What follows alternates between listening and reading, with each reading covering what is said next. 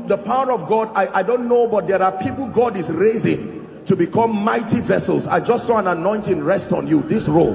In the name of Jesus, I don't know where you are, but I pray may that grace now, let it rest upon you and shift you to a new dimension. In the name of Jesus Christ. Welcome to Christocentric Message. On this channel, you are going to get soul-lifting messages, faith-based content, prayer drills, and videos that would help you grow spiritually. Remember to subscribe to the channel, like the video you are about to watch, and comment on it. Stay blessed. One of the greatest prayers you can pray as a believer is that the eyes of your understanding truly be enlightened. Are we together? The eyes of your understanding is not intelligence. The eyes of your understanding is not intellect. The eyes of your understanding is not philosophical knowledge. The eyes of your understanding is access to the mysteries of the Spirit alongside their operation. You can know that these mysteries exist. You see, revelation is not knowing what God has said. Revelation is knowing how to make it work in your life. Knowing what God has said is not revelation. When you know how to make it work in your life, he told Job, knowest thou the ordinances of heaven, and canst thou establish their dominion upon the earth? Amen. It's important that when we come into God's presence, we listen. You will think that when people come into God's presence like this, the fact that you are looking at me, it doesn't mean you are listening. Are we together? People can be distracted. People can be careless. Some can be looking with their eyes open, but they are sleeping. Are we together? All kinds of things happen. It was Jesus himself that told us what happened to seeds. Some fall by the wayside. Correct seed, correct sower. Some fall by the wayside. Some fall in the midst of thorns. Some fall on a rocky ground. Even among the good soils, three kinds of results: 30-fold, 60-fold, 100-fold. May you be 100-fold tonight. In the name of Jesus Christ.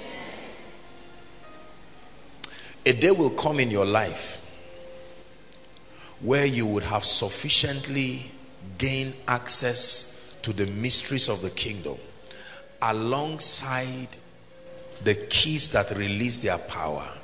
And let me tell you, when that time comes, you will be nothing short of a wonder. Everybody around you will know that the finger of God is upon your life.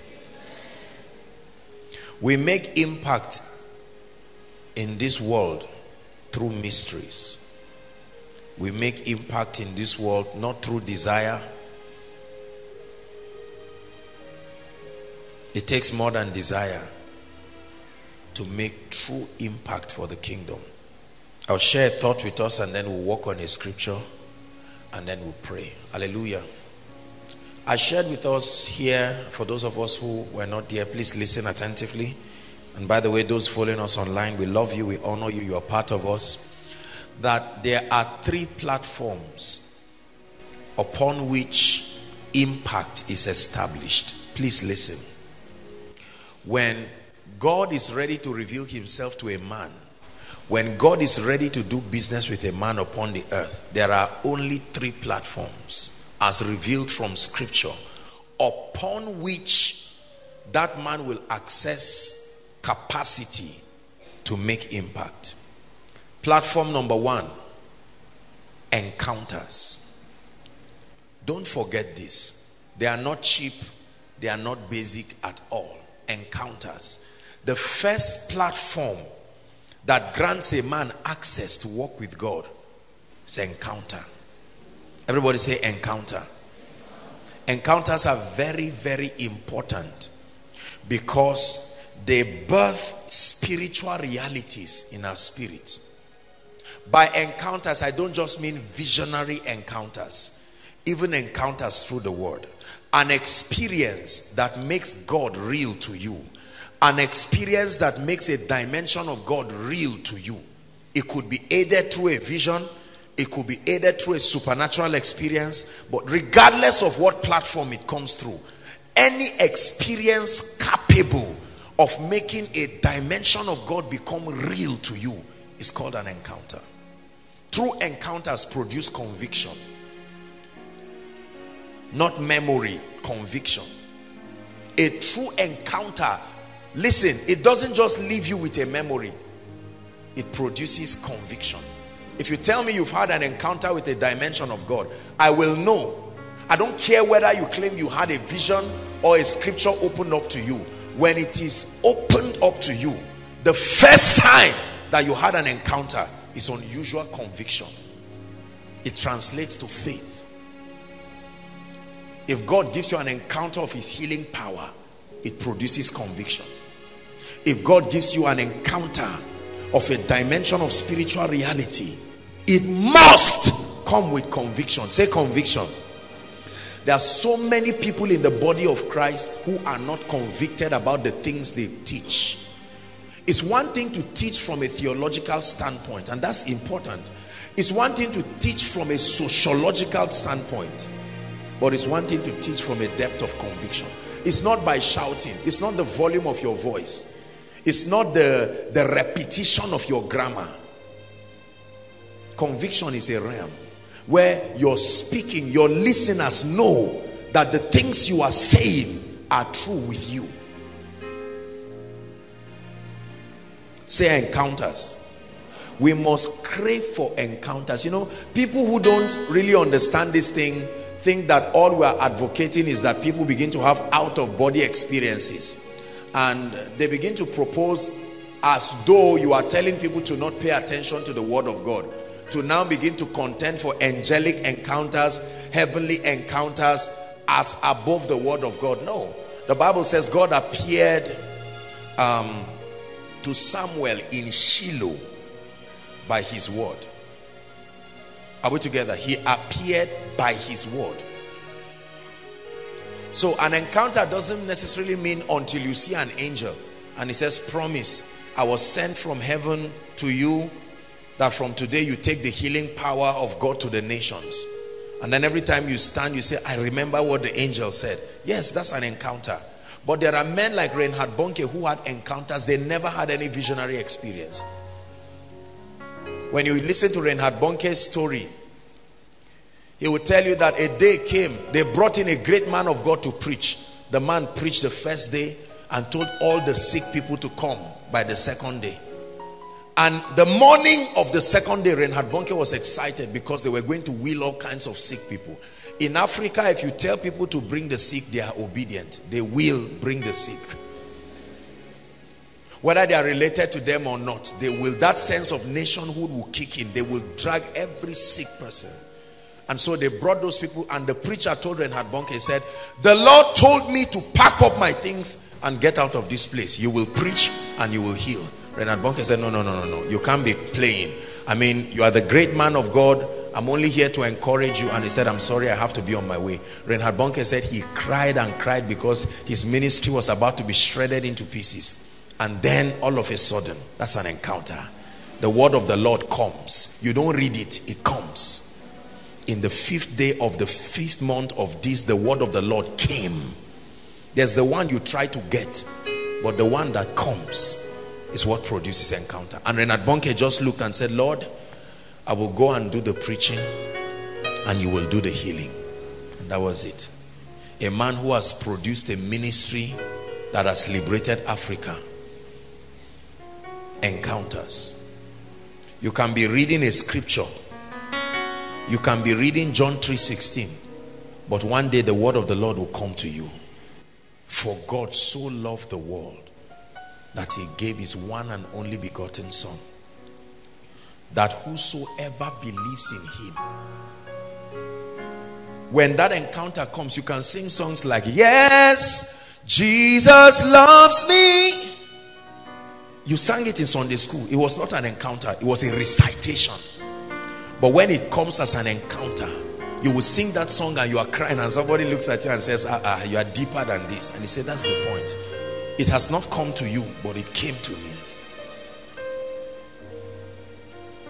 Are we together? Encounters. My life is a testimony of encounters. I can point to you exact periods in my life where certain things happen that birthed certain convictions that have been responsible for releasing certain dimensions of spiritual possibilities. May God give us encounters. The meeting is called Koinonia, and the first thing you should get is an encounter. If you are a prayer leader without an encounter, a pastor without an encounter, an apostle, a prophet, whatever you call yourself, a time will come, your lack of assurance will become evident to those you are leading. Are we together? It's not by bold face. Bold face is not encounter. I know God will show up. Please. Encounters produce convictions unto death. But I know whom I have believed, and I am persuaded. Say, God, give me encounters. Say it again. God, give me encounters. You believe God has called you into the ministry of kingdom wealth, but you are not sure. You don't have encounters. So you are hoping you will be rich to prove to people that you were called into the ministry of kingdom financing.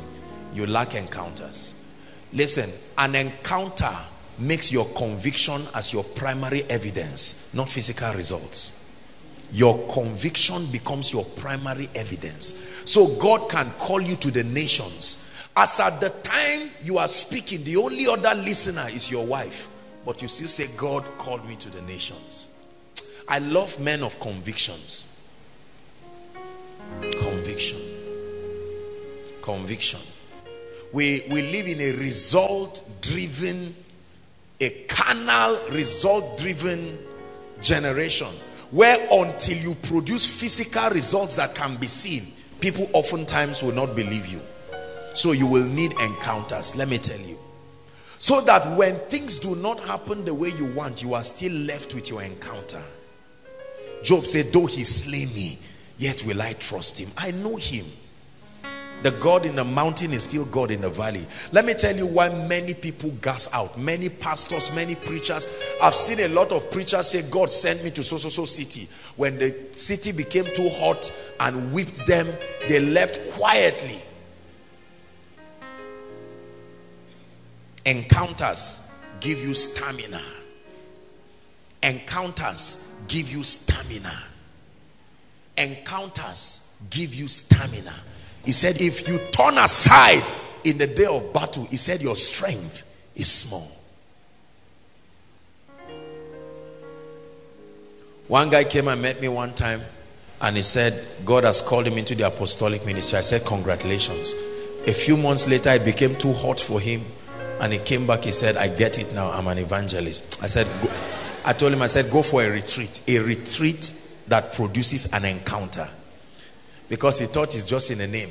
Usually when it becomes too hot, people change. Persecution.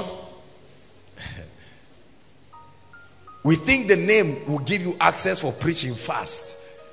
So you say, I am prophet A and B and C. And then the heavy controversy that lands on your head, you quietly remove it and say, I am Pastor Joshua Selman. Say encounters. May God give us encounters. One big secret in my life is that God used encounters to convince me of my call. Solid encounters, both visionary encounters, word encounters, prophetic encounters. That's why no matter what anybody says or does, I will never even pray about it. That's how certain I am. When you try to explain things to people, you don't have conviction enough. Please talk to someone by your side and say, get conviction. Get conviction. Strong conviction. Are we together? Strong conviction. We doubt and we fall by the wayside and we make a mess of, and you know, it's a terrible thing to brag so much before people And then you are now forced to defend your advocacy, but the encounter that will sponsor your confidence is not there. If I believe God has called me to carry the healing anointing, and there are 100 wheelchairs, and I pray for them and nobody gets healed, I tell them, may God bless you and have a nice day. And I'll go to sleep. And someone says, but man of God, it's either you are backsliding or something has happened. I will go back and challenge myself to rise greater. But I will not go back saying, God, if it's that I didn't hear you well, can you explain to me again? No. We're laughing, but I'm trusting that God is speaking to us. Encounters. Do you know that the world follows men of conviction? If I am a thief today, there is a certainty about my stealing that will force you to say, look, this guy knows what he's doing. He's worth hearing. Terrorists are men of encounter and conviction. They have met spirits. The spirits told them certain things. So while the government is trying to advise them and say, why don't you become nice social beings? They say, all of you are confused and we are out to kill you and bomb you. And you say, are you sure you will do this? Yes. What of your life? What of your wife and your family? And they say, to hell with them. Conviction from an encounter. What encounter do you have that sponsors your confidence? Oh, I saw God give a Jimmy this. It's not enough reason. You must have a personal encounter. We lack this a lot. I'm taking out time to help you understand this. We lack this a lot in the body of Christ. You can borrow Joshua Selman's revelation, listen to one Koinonia message and just write everything out and preach in a conference and say, God said there is this and that and that. But you know, there is a way people look through you and they see that even you, as you are preaching, you are just saying, Lord, I hope I'm right. I'm about to pray. Joshua Selman prayed after that message, and now I'm about to pray after my own. Then you stand and speak and say, I see angels everywhere, whether or not you are seeing them, because you thought I was lying. So now you say, I see angels. Overflow, are you ready? Say yes. No encounter. That's how preachers disgrace themselves. Convention after convention, till everybody in your circle stops bringing you for meetings, because you have a track record of copying with no results. Someone can guide you, but the ultimate journey is that you meet Christ. You meet him not just theologically, but you have an encounter. Say amen.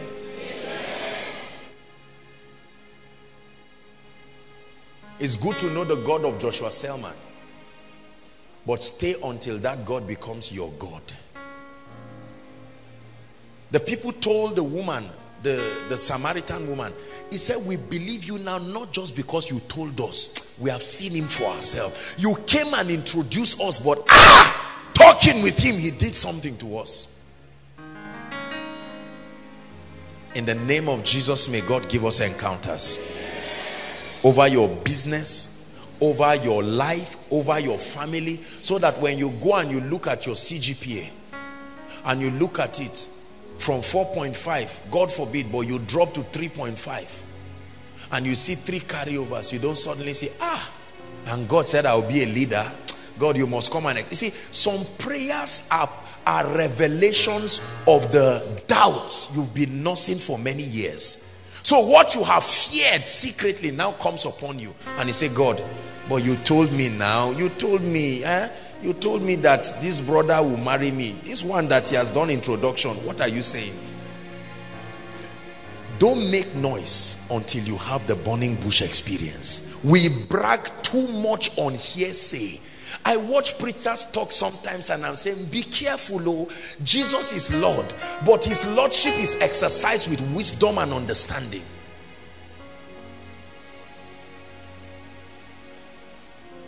If you are not healed in this meeting, except I'm not called, hey, at the end of the meeting only 2 people are healed. Encounters. I crave for them. I create the atmosphere for them. I desire them in my life. Encounters. It's not about reading the Bible, Genesis to Revelation. It's not about quoting scripture, as important as it is. It's not about a display of Greek and Hebrew words. Encounters produce convictions. Convictions produce faith. Faith moves mountains. It's not what you do, it's the conviction behind what you do. Number two, the second platform upon which men do business with God is a comprehension or access to the mysteries and the principles of the kingdom.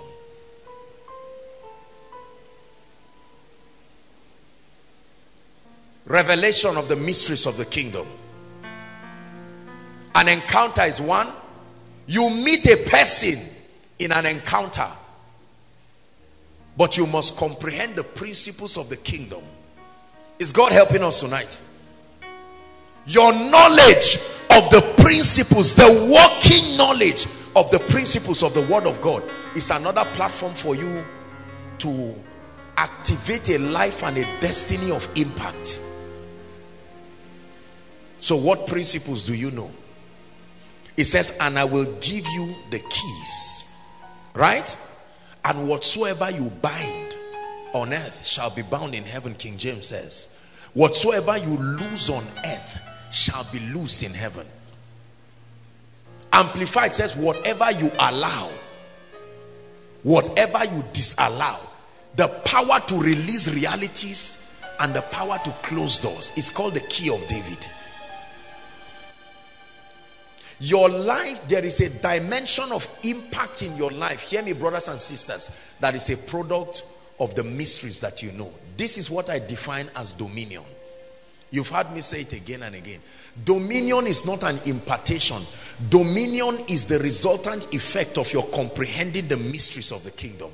We've spent this year, as much as many other years, dissecting these mysteries.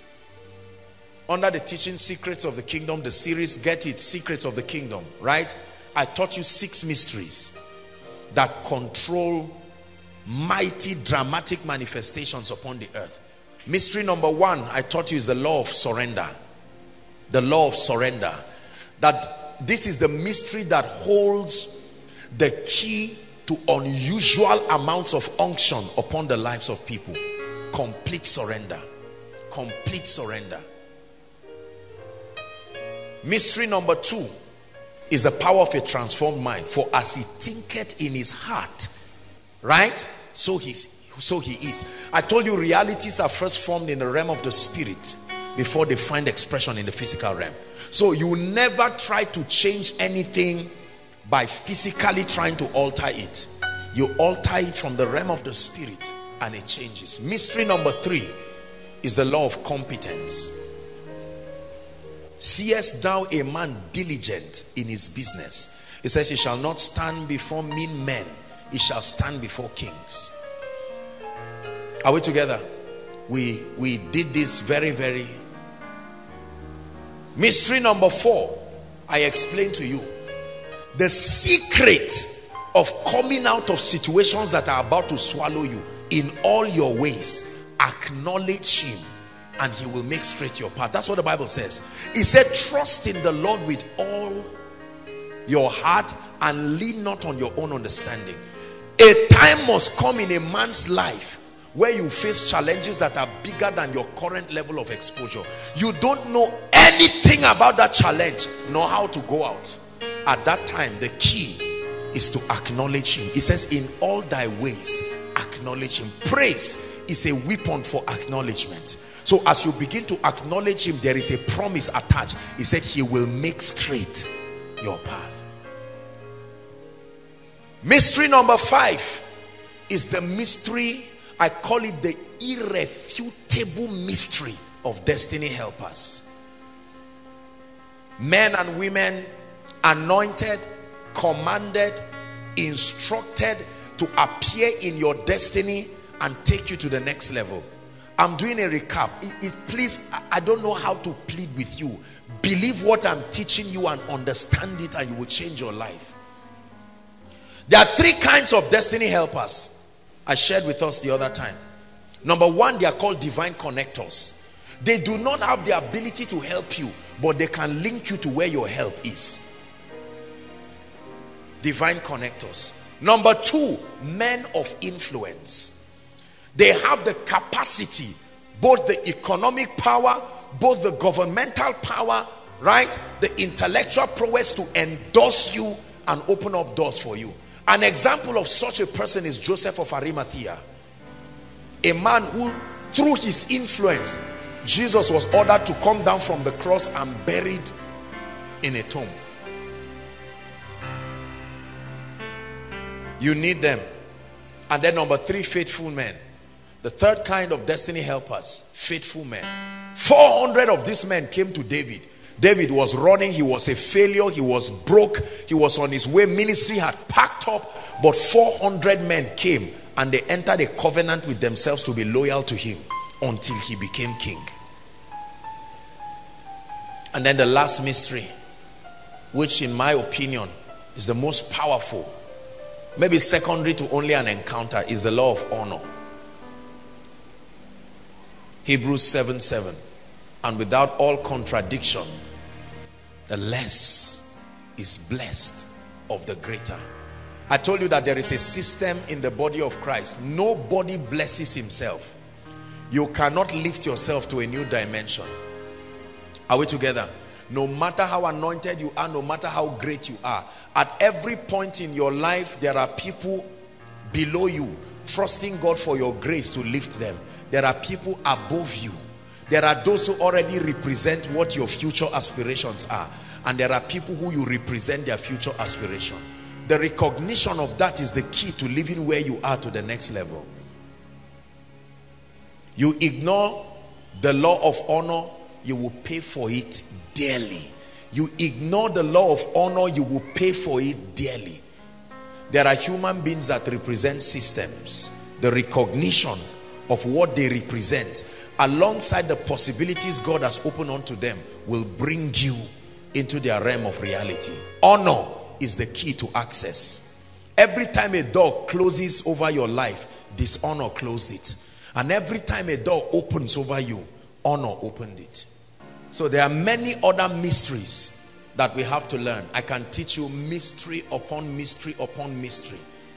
One of it is, he that wants friends must first show himself friendly. Now, you read these things as verses until God opens your eyes. Then you will see the reason why many people never have the gift of men, because they are not friendly. To be friendly does not mean to be a clown. To be friendly means to be hospitable. Are we together? It says that you neglect not being hospitable, for in it many have entertained angels unaware. It was through hospitality Sarah trapped the angels, and they gave a revelation about the inevitable doom of Sodom and Gomorrah. And it was on the strength of that hospitality that Abraham was given access to that mystery, and with it he rescued Lot. Praise the Lord. The third platform upon which men receive from God and create lives of notable impact in the earth is covenant connection. Covenant connection. Covenant connection.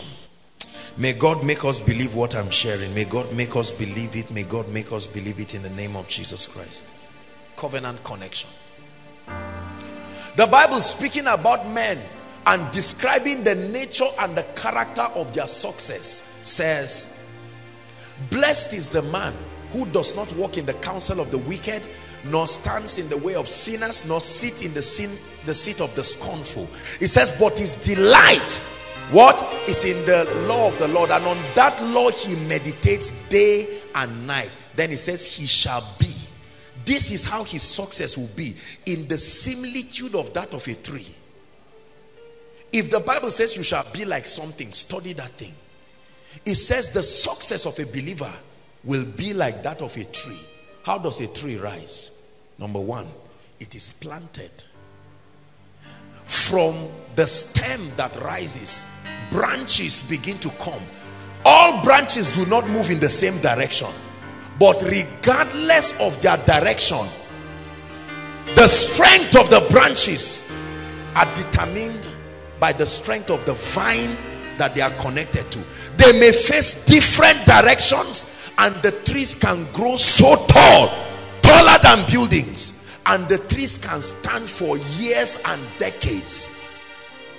Branches fall and rise, they are pruned and they come again, but the stem connected to the root remains intact. Any branch that cuts itself outside of the vine dies. You don't water the branches, you water the roots, and it has a system. Are we together? Trying to pour water on leaves is a waste of time. A system. So he said he shall be like a tree. Listen, our personal spiritual growth is based on relationship, but kingdom advancement is based on covenant. Please, you have to understand this. Our personal walk with God is based on relationship. However, kingdom advancement is based on covenants. Not the covenant of Moses, not the covenant of the New Testament. I'm not talking old and new covenant. A covenant is a system through which God guarantees a continuity of his program. Now listen, look up please. Let me teach you this. Get it in the name of Jesus Christ. The way the kingdom works is through the principle of covenant and alignment. Please listen. So what happens is that every dispensation has a dimension of spiritual realities that they should experience, which is part of the ongoing unfolding of the multifaceted dimension of God. Are we together? So every dispensation has a dimension of God earmarked for them to experience. But the nature and the character of that revelation is such that when God wants to come in a dimension, to a territory and a dispensation, his first assignment is to find a man. Say a man. When he finds a man, he enters a personal covenant with that man. That personal covenant becomes the platform upon which that dimension of God is revealed to the dispensation. No other person will access that dimension in that dispensation out of alignment to the person in covenant with God. Are you getting what I'm saying? Yeah. God will not reveal the same thing to everybody. He will reveal the same thing to one person and direct every other person who wants to experience that part of him to align with the covenant that he has had upon that man or upon that system. Are we together? The yardstick that he uses to bring men to that experience is called an election of grace. It has nothing to do necessarily with their personal yieldedness. It is part of his sovereignty and his predeterminate counsel. So God calls men. Every time you are talking about redemption, the journey of redemption and the doctrine of Christ starts from Abraham, not Noah, not Adam. Are we together?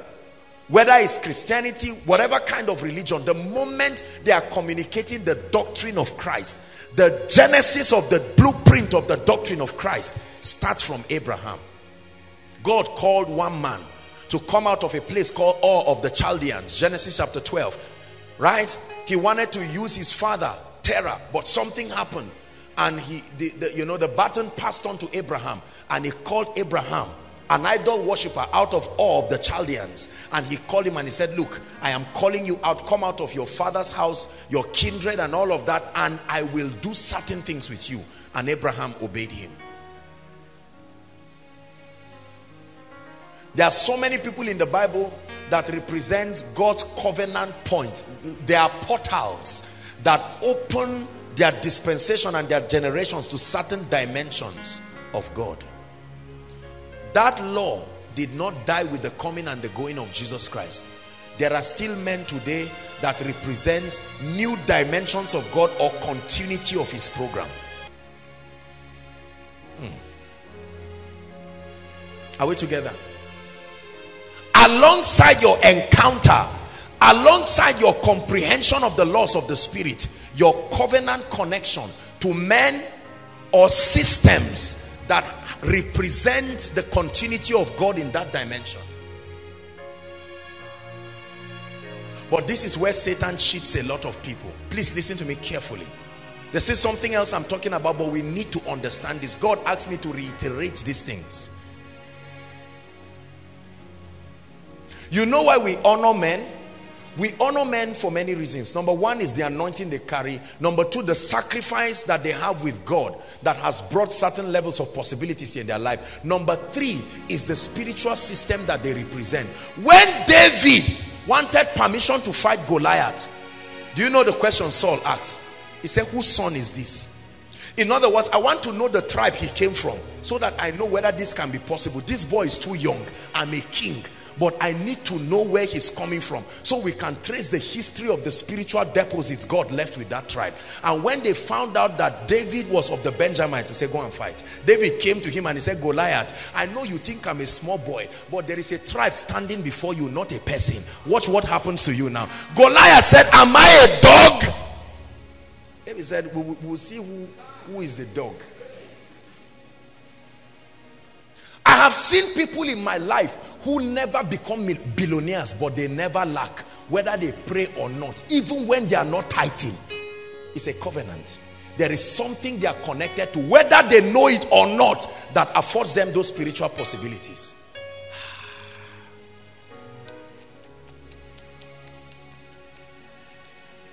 Open our eyes, oh God, in the name of Jesus Christ. I have seen pastors who, when they stand to teach, you will almost sleep, but when they call upon the God of heaven, he shows up. It's not personal encounter. In fact, many of them may have a lot of character defaults, and while you are talking about their character, it's like God owes them his presence. They call him and he must show up. There is a covenant he respects. He says, my covenant will I not break, nor alter the thing that is gone forth from my mouth. Are we together? So some of our people, although they were in the village with witchcraft, they had 16 children, one woman, 16 children. And yet, after 16 children, the woman is still standing, her stomach is still as flat as an arrow. You wonder whether the children grew in a basket. It's a covenant. Brothers and sisters, it's not about knowing what drug to take. Some things are spiritual. When they are spiritual, they show and you see it. Do you believe what I'm teaching you? Oh, you better believe it. So that when you look at a man, you know that not every result you see was initiated by his personal altar. When you know that, there will be no room for pride when God begins to give you result, because you will know that certain dimensions of your result are purely an issue of alignment. Purely an issue of what? Alignment, spiritual alignment.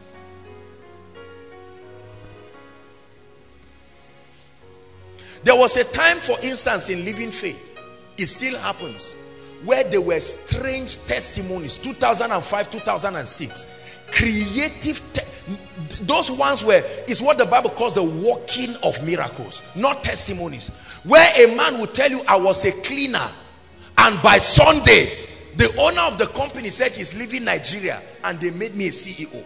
Strange testimonies.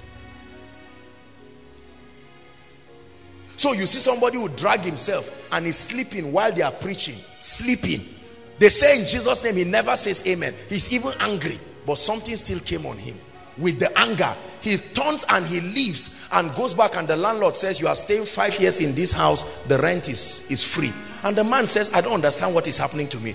2 weeks later, they call him and say, there is a job we want to give you. And he says, I don't understand. There is a covenant. When God looks at you, he sees the covenant.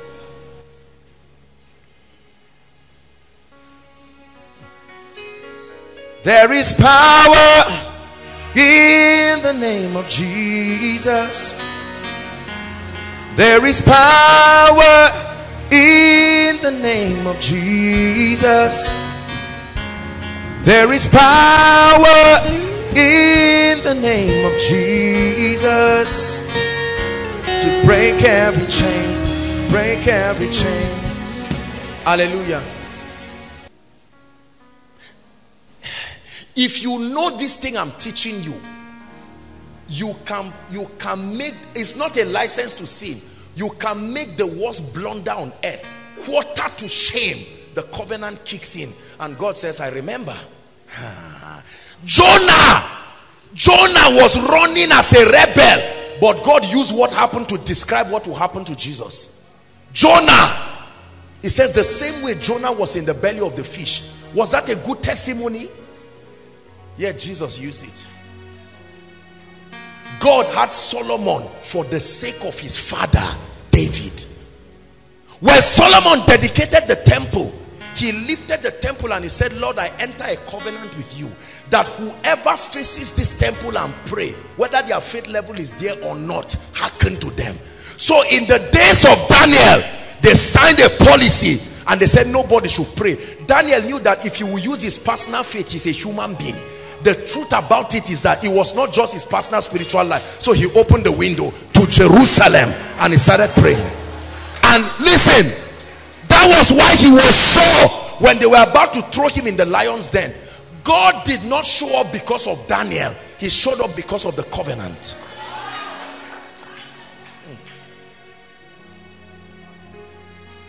What have you enjoyed in your life because of covenant connection?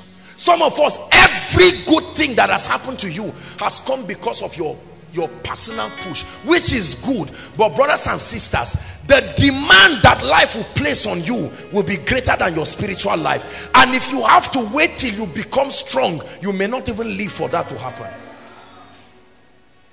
There are people in Koinonia here, they are not tithing, but they are having strange results. Even them, they are doubting, they are saying, what's wrong? Something is covering you. It's a covenant. Break every chain. Break every chain. Those who know this do business with God upon the earth and open strange doors. Strange doors. Strange doors. Living Faith, Redeemed, and MFM. There are three ministries that have seen them with such a strange covenant of ownership. They can enter any land regardless of the vow the government made not to give them land. They must give them land as much as they want. It's a revelation.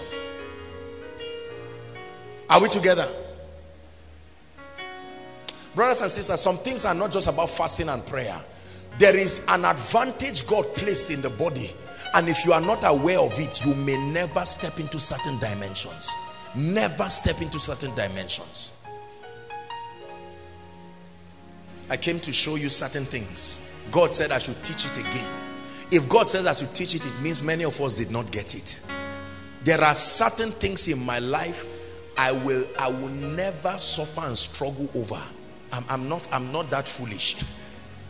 I am not that foolish. You see, it's a painful thing when you are suffering certain things that is available by covenant to the tribe you belong to. Break every chain. Break every chain. Break every chain. Yeah. Break every chain. Elijah was a man who had a covenant with God that represented the system of the prophetic and the apostolic. He had other sons called the sons of the prophet. Is that true? But he had a strange man who was a farmer called Elisha. Elisha was not a prophet. Elisha was a farmer. He casted his mantle upon him and Elisha started following him. Join other prophets. Listen. And then the Bible says a time came when Elijah was about to go to heaven. Is that a normal human being? Is that how you go to heaven? But that's how he went to heaven. That's how you know that it's not a normal human being. He knew where the gate of heaven was, beyond the Jordan. He said, I'm about to leave. He knew where to wait for the chariots. A man was taking fresh air on a mountain and they came to harass him. He used one of the elements of the supernatural called fire. He said, I will not just use my mouth. If I be a man of God, let fire come from heaven. He prayed once and fire came. Is that how you pray when you stand? Look at what Koinonia, hear what I'm teaching you. Listen. When they were about to judge the prophets of Baal, there are some dimensions of witchcraft that is your covenant of connection that dislodges them. Not just your personal prayer and fasting. When the prophets of Baal were there, they were prophets under the custody of Jezebel. And look at the mockery. Elijah said, laugh. He said, cut yourself, shout. Maybe your God is sleeping. If I am Elijah, I will be fasting. Deliver me, oh God. Wipe my tears. For the sake of your glory, I will be writing out the worship songs, looking for somebody to play a cymbal. But here was a man crossing his leg and mocking at them. From morning till evening, he laughed because he knew they were wasting their time. After everything, they cut themselves so that their God will see blood and remember their covenant with him. When they tried singing and praising and it did not work, they danced around the prophets of Baal. They started bringing blood. What is blood? The covenant. Baal, remember our covenant as prophets with you. And Elijah shut the heavens and said, keep calling on him. Then when it was time for Elijah, I thought Elijah would have just said, all right God, fire come down. He would have been surprised. He said, give me 12 stones. 12 stones. Listen, let me teach you something. The Bible says in the New Jerusalem, it said the gates of the city, there were 12 gates, and the gates had a name of the 12 tribes of Israel. Every one of those tribes represented a dimension of God, and 12 foundations having the name of the apostles. He said, give me 12 stones. And the prophets of Baal were watching. After it, he put a sacrifice, and then he said, pour water. The water was a mystery. He was not just trying to say so that you don't think I hid fire, because there are three forces that open the gates in this earth realm: the spirit, the water, and the blood. So he said, pour water. Afterwards, he lifted his eyes to the heaven. The pattern was correct. Follow me. And he said, oh God. And the fire, the Bible said the fire came, licked the sacrifice, and swept everything. Right? And then hear what he said. The moment that happened, he said, pursue all the prophets of Baal. Don't let one escape, and kill them. Hear me, people of God. There are dimensions, there are kinds of mountains that were never designed to be approached alone. We fool ourselves thinking because we know God, every mountain will just go like that. It's, all things are possible, but they are possible based on the knowledge available to you. If you can see me as I'm going, you will have something. The moment he left and he held the mantle, he would have gone to the well and say, I am a man of God. Pat, he would have been surprised. He said, where is the Lord God? As far as God was concerned, he did not see Elisha. He saw the covenant. Did the water obey? Absolutely. Do you know why Joshua was successful? God transferred a mystery to him. As I was with Moses, as I was, the way I related with him, so I will relate with you.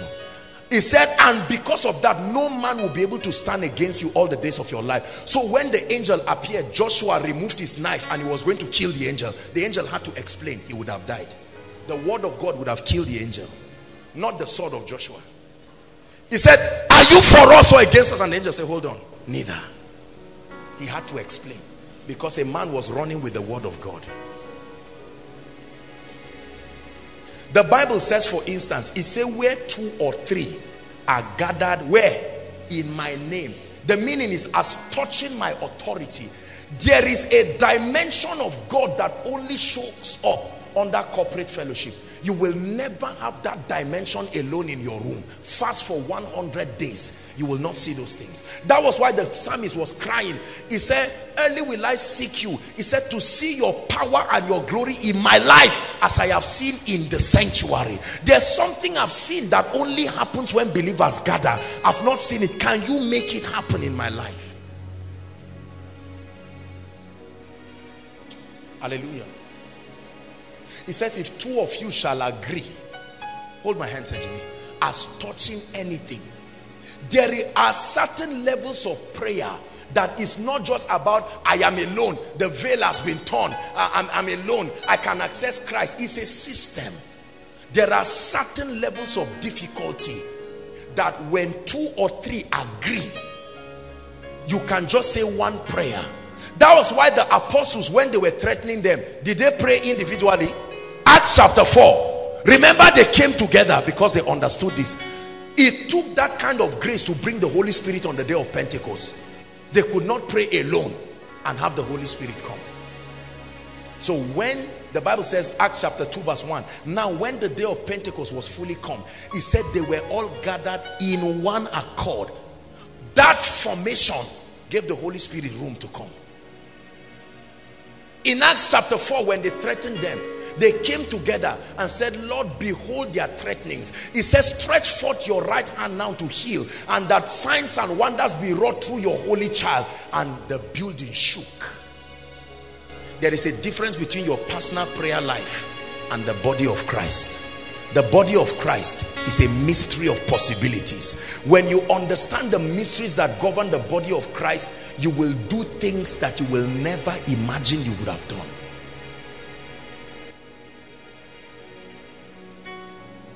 Are we together? I remember when a few people wrote jam here. You were testaments of the things, marks being added. I'm not talking of those 40 marks. You see people, someone will check his jam 197, go and check again 231. How did that happen? Look, let me tell you something. When you see a man of God, study the systems around his life. Don't just say this person is anointed, he has power. What makes the heaven owe him? It's like God owes certain men of God a debt he must pay. Even if they call his name joking, he has to show up. There is something that makes that happen. My altar is calling you, oh God. My altar is calling you, oh God. Our covenant is calling you, oh God. Take my praise,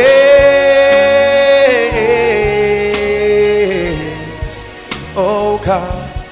Take my praise,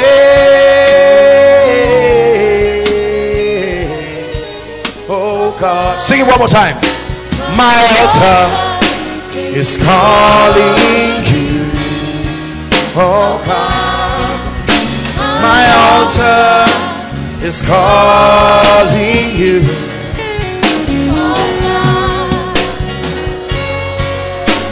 Is calling you, oh God. Take my praise, oh God. Take my praise.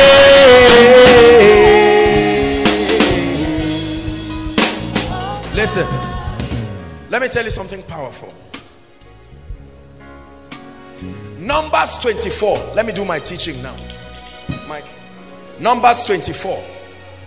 Let me share something with you that will break some gates open. I want your spirit to be sensitive. Something will happen in this place today. Numbers 24.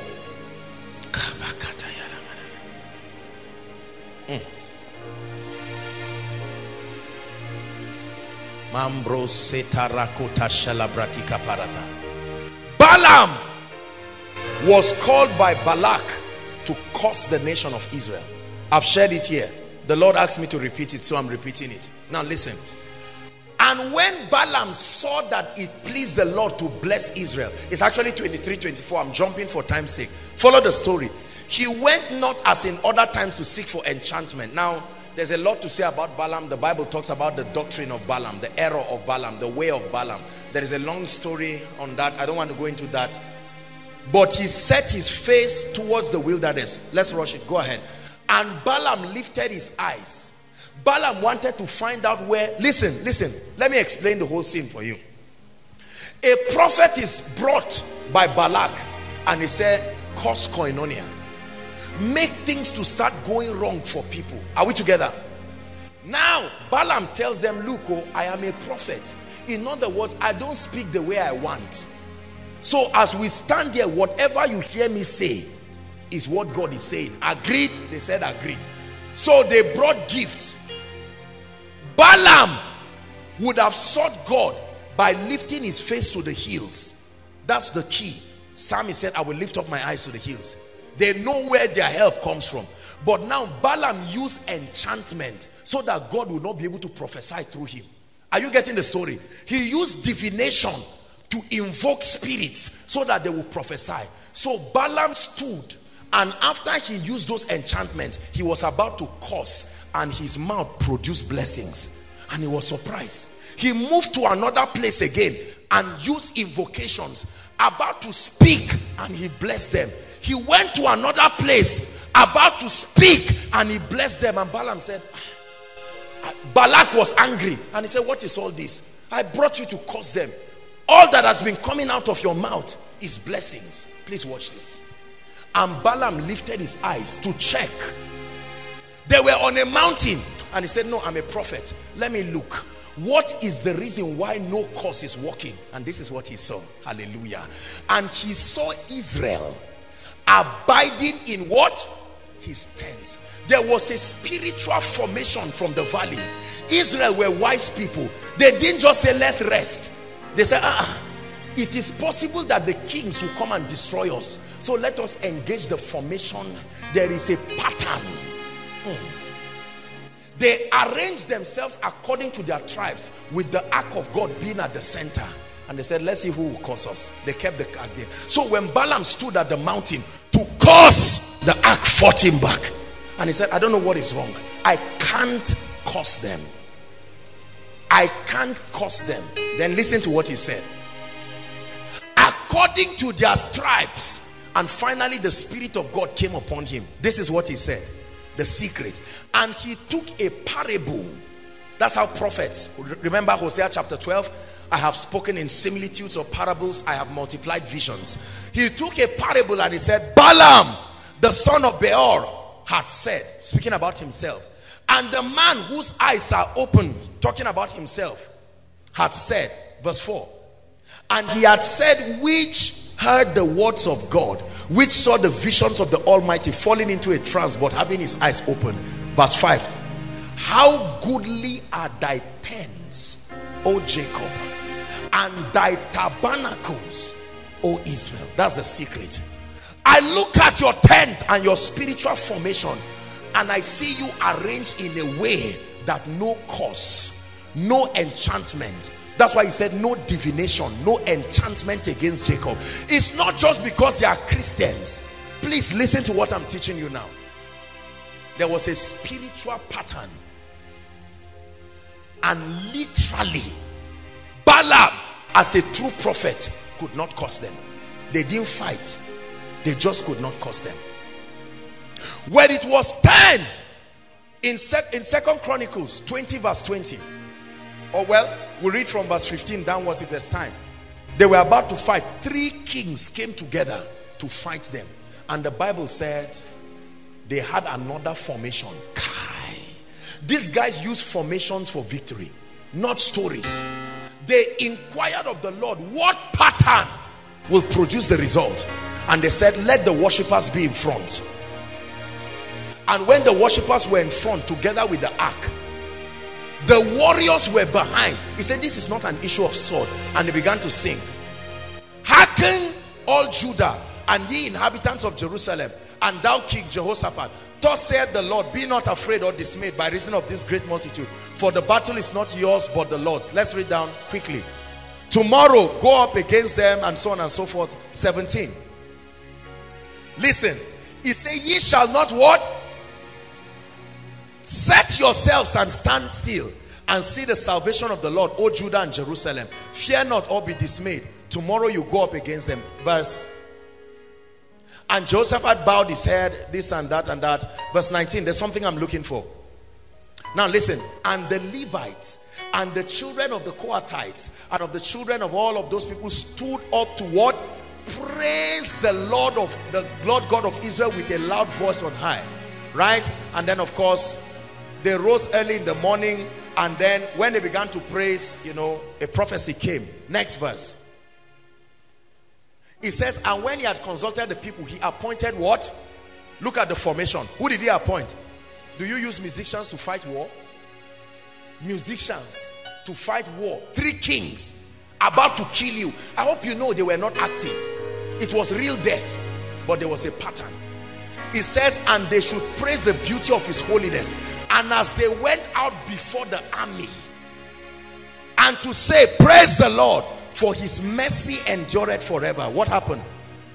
And when they began to sing and to praise, the Lord set ambushment against the children of Ammon, Moab, and Mount Seir, which were come against Judah and were smitten. Next verse. For the children of these stood up to slay themselves. Read the last sentence. If you're a Christian, want to read. Everyone helped to destroy. Military people killing themselves. There were 2 left. And he said, who dies first? Say, you now kill the other person, and killed himself. While they were doing that, other people were there invoking a pattern. Listen.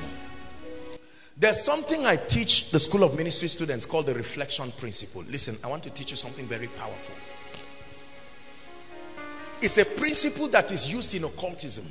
It's a principle that is used. It was an aberration of God's principle. Listen. You only host a spirit and a dimension of the possibility of a spirit if you create the atmosphere for that spirit to feel at home as though it were in its primary place of habitation. Are you getting what I'm saying? So if the ambassador of US comes to the US consulate office in Abuja, it was designed to accommodate him, his appetites, the colors, the architecture. Are we together? There is a pattern based on the ideology of the United States. They built the embassy that way.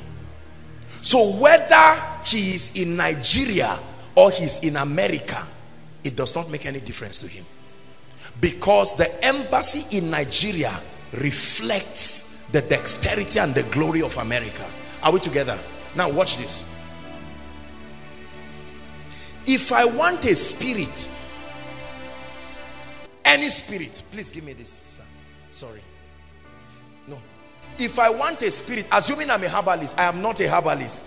Assuming I'm a herbalist, are we together? And I want a spirit to come upon this. I'm not just going to say, spirit come. Spirit break out. And then you think it will come. No. I must find out what that spirit is and the nature of its operation and the kind of atmosphere that makes it come. And I will make this water become like the atmosphere. The spirit must come. Atmospheres are magnets. They draw spirits and they draw possibilities to the earth and to territories.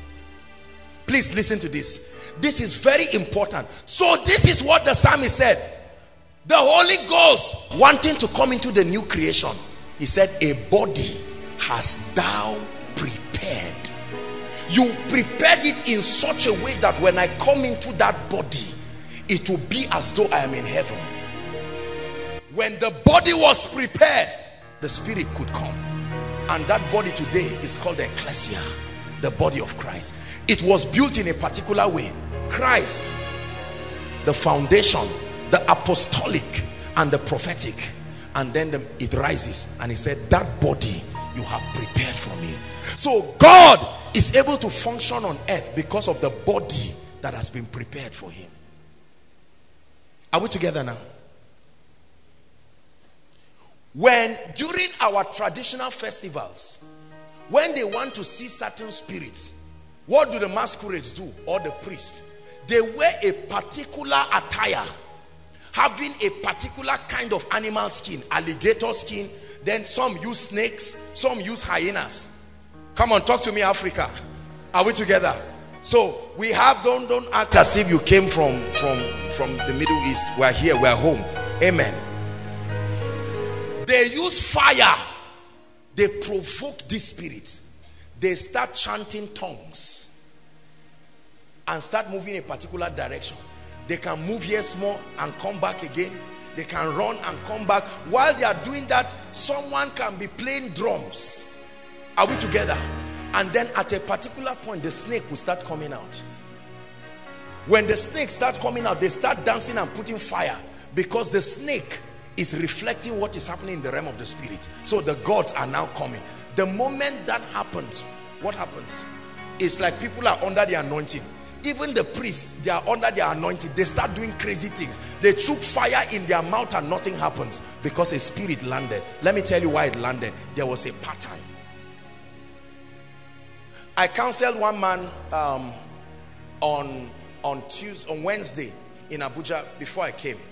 He's one of the popular Nigerian directors of Nigerian film, you know, and all of that. And he told me something. He said, man of God, most of the Nigerian films you see us acting, the snake we use, they are real snakes. But what they do is they go to charmers. You know, these guys are charm snakes. So they give them a particular ring so that they can pick the snake and nothing will happen. This ring has a pattern. It's a language the snake understands. That's why sometimes it backfires, because those powers expire. They must be renewed. If at the point of expiration you are the one holding the snake that you were in nice romance with, will turn and injure you immediately. Are we together? Patterns. So there are men whose lives are patterns. You curse them, it returns back to you. And you are wondering, see, it is on this basis that you can say, I am uncurseable. Now, the problem with the church is we say revelations without, we make statements without the spiritual revelation that activates those possibilities. I am uncurseable in the name of Jesus. And you find out there's a curse at work in your life. Clearly, everybody knows you are cursed. Yeah, I'm not cursed. You are cursed. We are seeing it. It is on the strength of this. There is a pattern. Don't laugh. Are we together? So someone can vow like they vowed to Paul, and they said, Paul, we will not eat nor drink until you die. And Paul lived many years afterwards. I'm teaching you something you can do on earth that is like a spiritual formation that will make the Holy Spirit respond to you in a certain way, and you will see doors open, and you'll be wondering what happened. It's a pattern. Balaam stood on the mountain and he saw the pattern, and he said, I can't curse them. I'm trying, I'm making efforts. Listen, I can't tell you how many times on my way to travel, people will call me and say, Apostle, I just had a dream. Are you about to travel? I say yes. They say, please sir, don't travel. I love you so much. Koinonia loves you. I just had a dream this morning, and in that dream I saw a plot, and I saw that you had a ghastly motor accident and you died. And then I said, okay, I appreciate. Now they are not lying. They saw it, and what they saw was correct, but there is a pattern. Kabarato satayaba. David, come and sing a song in my spirit. Your influence is all over me, right? I'm under the shadow of your wings. Your influence is all over me. I'm under the shadow of your wings, and your influence is all over me. Let's say, I'm under the shadow, under the shadow. Oh, I'm under the shadow. Your influence is all over me. Yeah. Oh,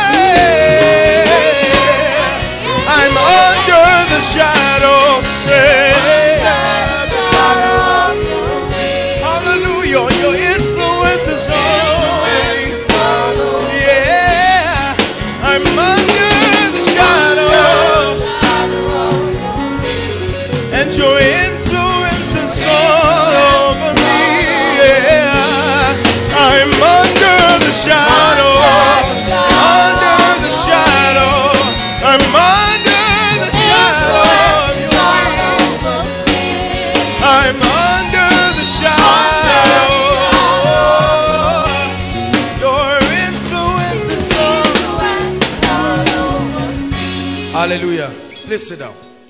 Listen, brothers and sisters,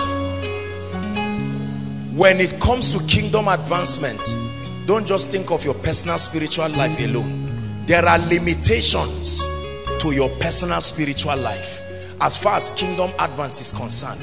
There are certain strategies of witchcraft that it takes more than you as a person to conquer. It's not that Christ is not King of Kings and Lord of Lords. Please hear me.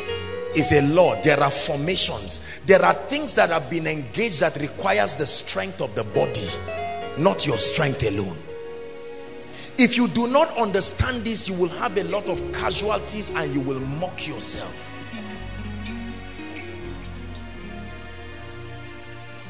Spiritual patterns, formations that make men formidable on earth. They wanted to curse you. Just like somebody from your village now wants to curse you, and you have been saying, in the name of Jesus, I'm uncursable. I agree with you, potentially, but you have to engage the mystery that makes your word valid. Otherwise, you will be shouting, I will not be cursed, until they kill you like a chicken. Are we together? Please listen. Listen. There are 3 of these spiritual patterns that I want you to learn tonight.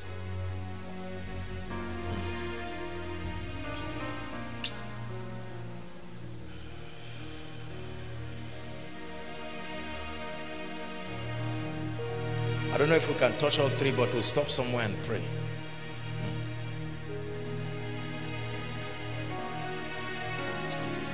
The first of that pattern, listen, is the power of altars. An altar is a pattern. I'm not talking altar like coven, no. An altar is a token that represents a point where covenants are enacted. Every time a covenant is enacted, an altar is raised on earth as a memorial. You see that all through in scripture. Every time people had covenants with God or with themselves, they raised what? Altars. An altar is nothing diabolic at all. An altar is just a token. It's a representation. It doesn't even have to be physical. A representation. Please listen.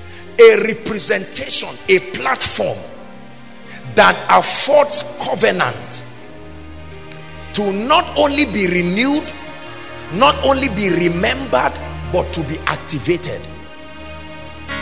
3 things happen on altars: renewal, right? Continuity or servicing, if you want to call it. And then the third is activation. Spiritual realities are activated upon altars.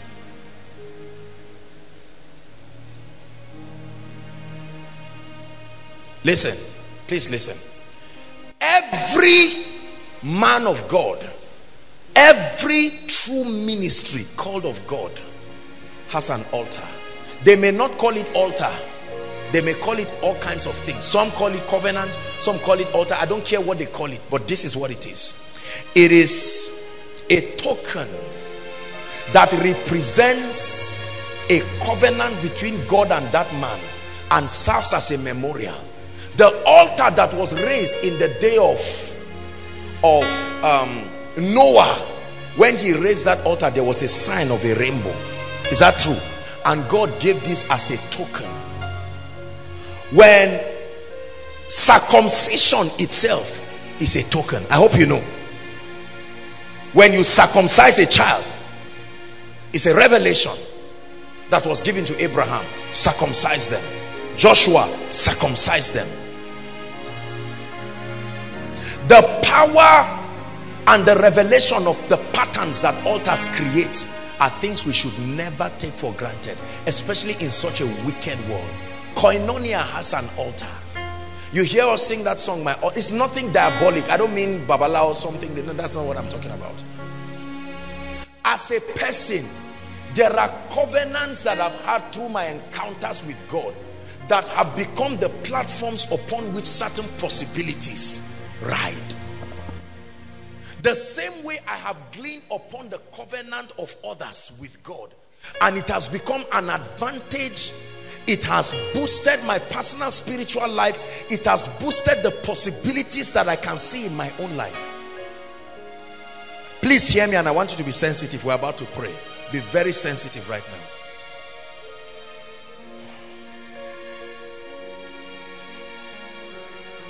When Abel died, when Cain killed Abel, what cried? Please answer me. What cried? And he said, the blood of Abel cries, and the blood is speaking. Abel is dead. The blood is saying revenge. You have to bring vengeance upon Cain. And Jesus now says that even his blood too speaks. The only difference is that his blood speaks better things, which were predicated on a better covenant. Are we together? There are altars that speak over the lives and the destinies of men. Please listen, listen, listen. I want to give you spiritual intelligence. You don't bind an altar. It was enacted by covenant. It's called the law of displacement. There are two lights. They keep shining until a greater light comes. Then it overshadows them. Are we together? These are spiritual laws. So many people do not know the foundation upon which their predicaments are coming. They think it's just an issue of personal retreat for 3 days. Have you seen people who are praying and fasting on the last day of the fast? What they were praying against is what happens. Maybe somebody sleeps with you in a dream and you charge and get angry and you go and say, look, 3 days I'm praying. On the third day, drive fast. You are looking like a skeleton. You are about to break. You just decided to take a nap for the last 30 minutes, and here the person comes as if your prayer made nonsense. In the prayer you are shouting, Jesus, Jesus, and the person is just looking at you and say, keep shouting your Jesus there, and comes to do exactly what he said to do. You know why I know this thing so well? Because it happened in my life. You've heard my story. Wicked spirits will come and oppress me and come into my room. My own was not even an experience. I see them, they see me, but I couldn't do anything about it. Some of you say, I shouted Jesus. The pastor said, shouted well. You shouted it well. Nothing happened. Please, don't laugh. I'm giving you a mystery because we're about to pray. Are we together? We have lost the advantage of the patterns that God gave the body. It's not about an individual's personal success. There are times when the secret to your breakthrough is based on alignment to covenants that God has had, and he will respond to you and have respect for the covenant. Are we together? There are people who have a covenant with God that every time they show up in a city, there must be breakthroughs. So they show up in a city to have a crusade. And when they show up to have a crusade, people who have no business with that crusade receive breakthroughs that have nothing to do with that ministry. Because for as long as that individual is there, that territory has an advantage of tapping into the covenant that he has. Are you getting what I'm saying? There are people who personally their prayer life is dead. But when they get to the prayer department on Tuesday to pray, you find out that you who was struggling to pray for 5 minutes, you now stretch for 2 hours. It's because something picked you. That's why you can go back home and say, So it is God's system to help you, so that even when your spiritual life is down, Satan will still not be able to reach you. Before you come back to life, there is a system that covers you. Altars that we can take advantage of. There are men who, when they come into a city, you know, everything shakes. It's not by the loudness of the publicity, but they come in with the presence they carry. They come in with the covenants that they carry, and you find out that there are strange results, strange testimonies that happen to people, and then they leave. We'll find somewhere and stop. I want to pray. My life has changed like day and night because of this truth that I have discovered. I found it as a key, because there were certain limitations in my life, though anointed, though a great man of God, though having encounters with Jesus. At a point in my life, there were certain mountains that would not move. There were certain doors that would not open, regardless of what I did. And I said, Lord, but your word says, if I have faith like a mustard seed, I know that I have faith. And then God began to teach me. For this cause, many are weak. For this cause, many are sick.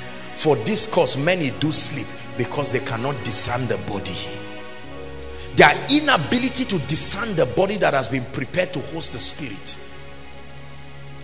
Everything is possible, but you need to know how to make it possible. You need to know how to make it possible.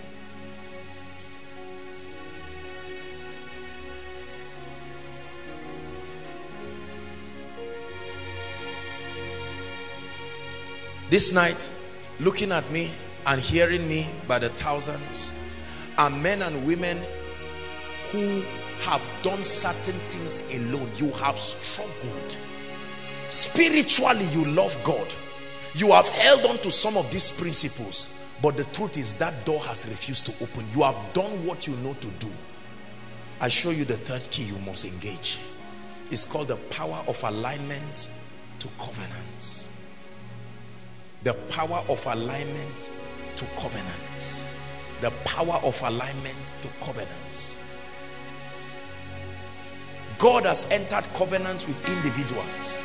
He has entered covenants with systems. Please, I can beg you. Some of you are looking for admission. Listen to what I'm telling you and get into school.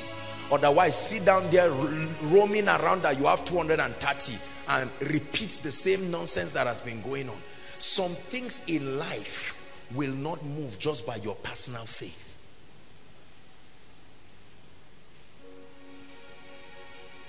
Do you know that when Jesus was on earth, he was not the only miracle worker? Please answer me. Is that true? There was a time his disciples saw other people who were not in Jesus's camp, but they were still performing miracles. Not by Baal, not Beelzebub. And they said, Jesus, this is strange. I thought you were the savior.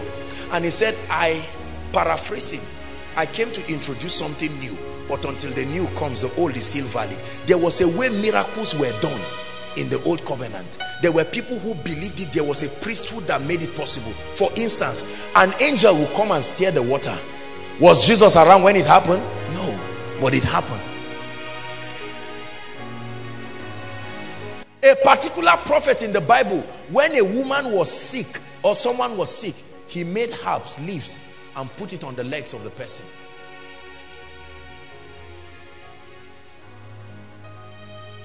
Are we together? If you understand what I'm teaching you, then you will know that when you stand and the mountains look like they are not, you have done all you know to do. Listen, stop trying harder. The key is not harder. The key is step back and look at the body of Christ. Don't look at yourself again. Look at the body of Christ. What spiritual tribe is connected to the possibility that will open the door I'm looking for? You can be a man of God full of grace and prayer, but you know that there is no prosperity in your ministry. And you are saying, Lord, we have prayed, we have fasted. This prosperity thing is not working. Step back and look at the body of Christ. A body hast thou prepared for me. Sometimes God can give you just one instruction. Go to any living faith branch. Hold what you have as a seed and go and sow it in that. You don't even have to be prayed for. The moment you pray for it, you go back and God says, fine. What you have done is called alignment to a covenant. And God begins to relate with you the same way he relates with God's servant Bishop David Oyedepo. And you will find out mysteriously.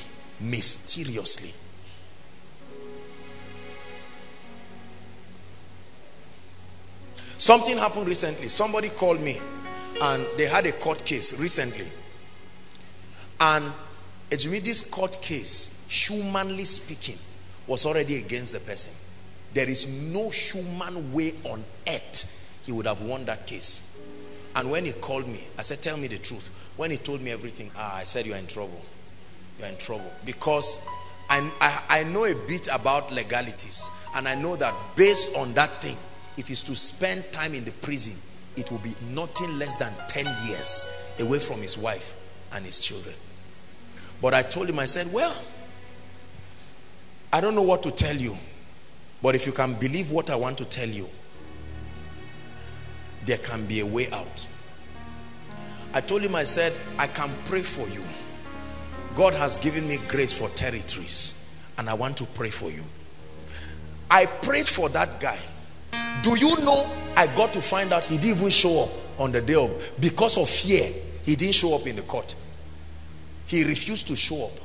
And later he would tell me that the judge looked at everything and threw away the case from the court. Now please, brothers and sisters, please, you went to school, you are intelligent. In Nigeria, who does that? You reign, you ancient Zion's king, Kadosh, Kadosh, you are mighty on your throne. You reign, you ancient Zion's king, Kadosh, Kadosh, you are mighty. The Bible says Christ is the head of all principalities. He recognizes their existence. So he says your only advantage is that I am the head. Not that you say they are not there. No. It's your Bible. I'm teaching you spiritual intelligence. But many people say, assume they are not there. Are you kidding? When they refused Jesus from entering back, they say, who is this King of glory? He had to explain himself. Christ is the head of principalities. He said he has been made above thrones, so he recognizes them, above dominions, and every name that is named, not only in this earth but in the world to come. What do you not know that is responsible for the devil sinking through your life and making it look like God is not alive? Please hear what I'm saying. A job will not just come because you think you're a Nigerian. There are mysteries you have done. There are many arrogant pastors in ministry who are suffering. They've done everything to do, but the key is an alignment. An alignment that opens up spiritual possibilities. An alignment. Those who were in Mina, I'm sure maybe my friend Pastor Pete Rock is listening. Pete Rock, you know, I love House on the Rock and all of that. When we went to Mina, Aaron, you were there. The same thing you see in Koinonia. Crowds here, overflow on top, and then outside is alignment. Brothers and sisters, you may be a musician, but you can align to a system that will give you more than songs. You will find out that things are opening. You are a student, but you align to somebody who is paying you salary, and they say, no, you must be sleeping with the man. You say, no, I just belong to a tribe that has a covenant with God that is respected even by hell. Let me tell you, brothers and sisters, what is not at work in your life is still available. It takes humility and alignment. Many people will insult me for what I'm teaching you now, because they would think I'm teaching you human worship. God is my witness. I don't have time for all of those things, but you have to be careful who you listen to. Don't let men, though well-meaning, to deceive you. There are systems on earth that represent spiritual possibilities. You may argue it and never see certain things happen in your life. Please hear me. Look beyond your personal strength and look at the privileges that God has put in the body. A body hast thou prepared for me. A body hast thou prepared. This koinonia that you look at every time, maybe one day I will take out time and share the whole journey, so that you will know that this is not just an ambition of a man to have a ministry. If I want fame, there are easier ways. I'm not dull. I can write books. Are we together? Access. to the riches and the blessings of heaven.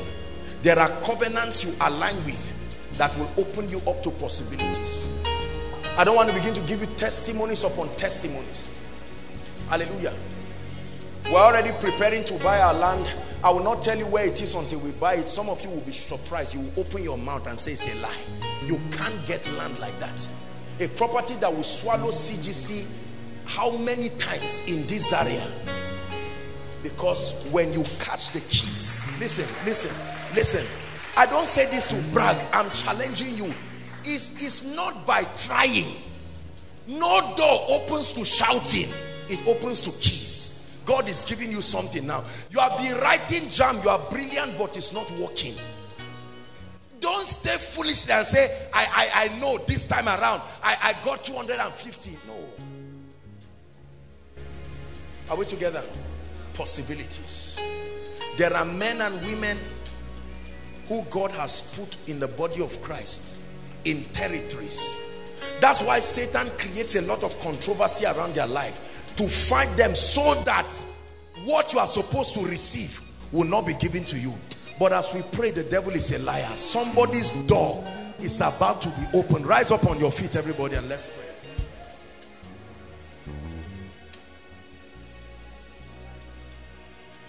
We are going to pray 3 prayer points, and I want you to pray it with every ounce of strength. No carelessness, no looking around. You're going to cry to God. Prayer point number 1. Lord, I acknowledge that I am limited as a person. No matter how spiritual I am, as a pastor, as an apostle, as a prophet, as a teacher, as an individual, I am limited. And I come before you with every sense of humility, acknowledging my limitation. Lift your voice and pray. Lord, I acknowledge. Lord, I acknowledge. I acknowledge that you have built a system. You have built a system beyond the personal spiritual progress of a man. You have designed this mystery called the body of Christ. This strategy called the body of Christ to lift men, to bail them out of captivity. You have designed this mystery called the body of Christ.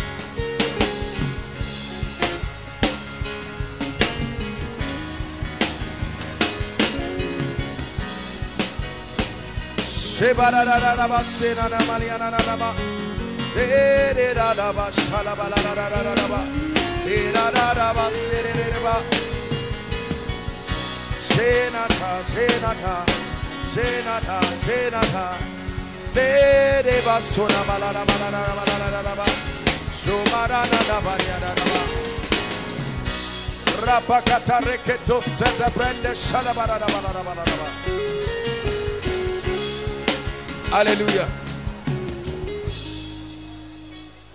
Look up, please. Prayer point number 2. I want you to be sincere before God. Mention all the things you know you have tried and done all you know to do but has not changed.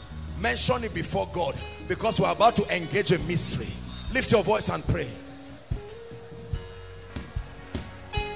Lord, I've prayed over this failure in my family. Nothing has seemed to change.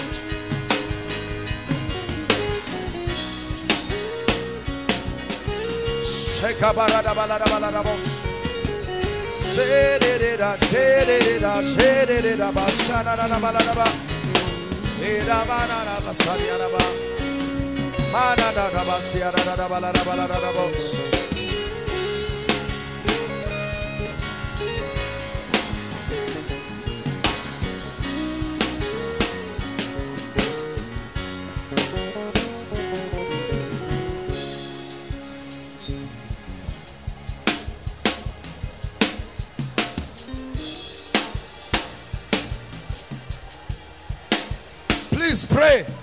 Outside, make sure you're praying. Those online, make sure you're praying.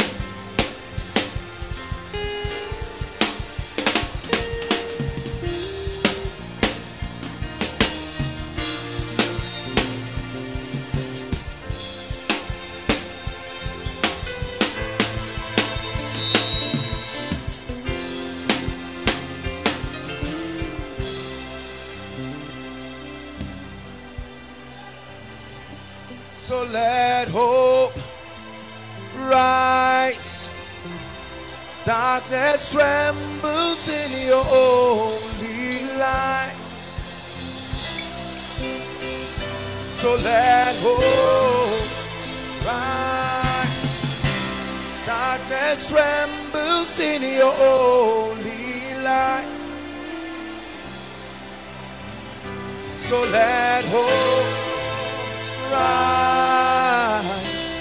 Darkness trembles in your only light.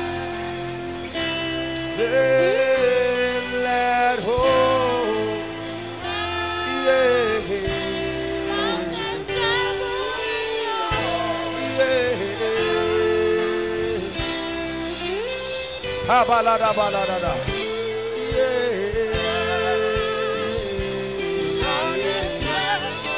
your only light.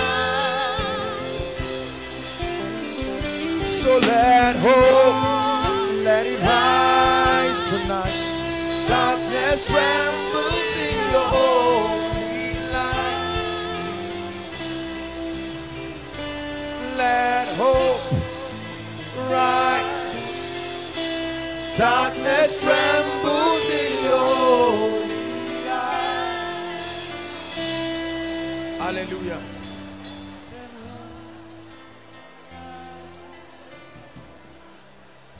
Listen, as holy as man tried to be, there were some things he could not do for himself. So Jesus had to come. And man's salvation now is tied to his alignment to the finished work of Christ. It's a pattern. There are times your victory will be based on the finished work of others. Not just of Christ, but they have cried the cry for you, so you don't cry again. They have taken the scars for you, so you don't take it again. But if you do not know, Satan will cheat you. There are times you will stand before that Red Sea. Please hear me, just the symbol, please. You stand before the Red Sea, and the Red Sea will refuse to part. You will invoke your personal altar, it will not open. Let me tell you, there are stubborn challenges like that in the life of a man.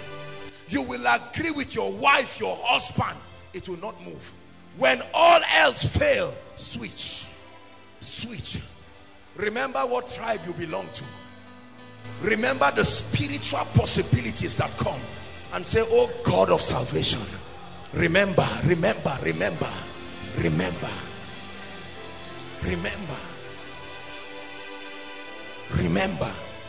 And all of a sudden your God will arise, not for your sake. Listen, hear me. I don't know if it's a tight booklet of Redeemed or Living Faith. I can't remember which of them. But there was a woman who had been a faithful tither. I don't know if it's Redeemed or Living Faith, one of the ministries. She testified. Armed robbers came to her house and assassins to kill her and kill her husband. They stepped into the house. They were with guns. The man was there, his wife was there. All that there was to shoot, and there was nothing to do. The man just, he knew he was gone. All else failed, and all the woman did was to bring out her tithe booklet and dropped it on the ground. Remember the covenant. Is it not your house that was built with my money? Is it not souls that are saved with my money? Don't waste your time trying to say one day God will come. No, that one day you can create it. The day the pattern is there. As powerful as Jesus was, his heavens were closed until he had to encounter a man. The heavens of Jesus did not open because he was called Jesus. It was opened based on the covenant that came down to John the Baptist. And so when John the Baptist saw Jesus, he said, behold the Lamb. And he said, that's not the issue, my heavens are closed. And he said, suffer it to be so. I can't neglect the pattern. And when John dipped Jesus and brought him out, there was a transference, and God responded. The heavens opened and he said, this is my beloved son. Please hear me. It's not as hard as your life makes it look. You just don't know what to do.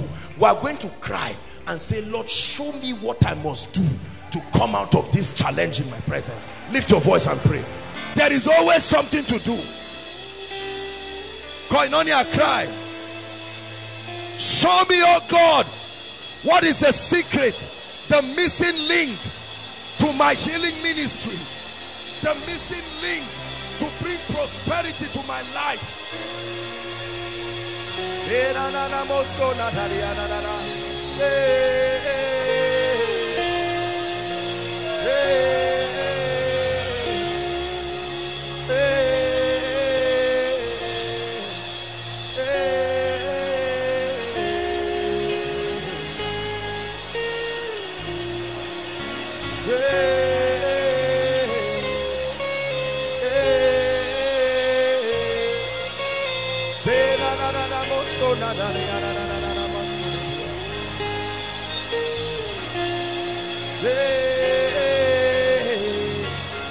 Who are thou mountain before Zerubbabel?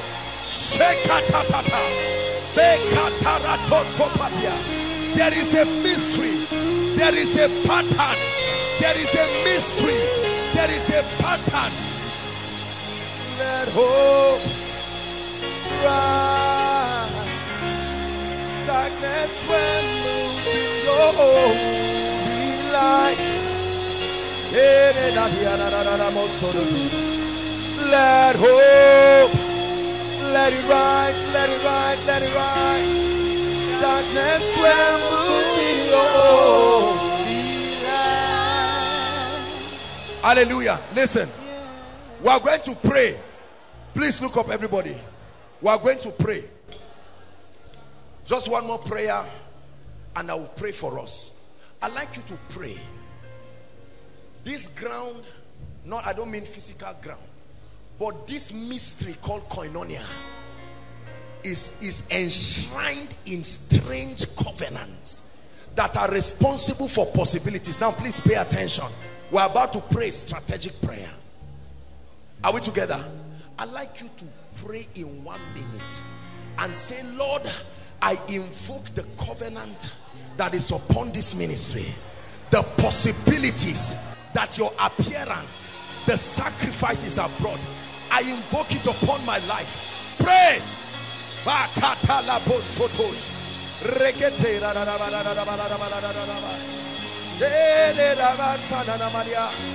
The covenant of open doors, the covenant of his Shekinah glory, access to kings, access to strange favor.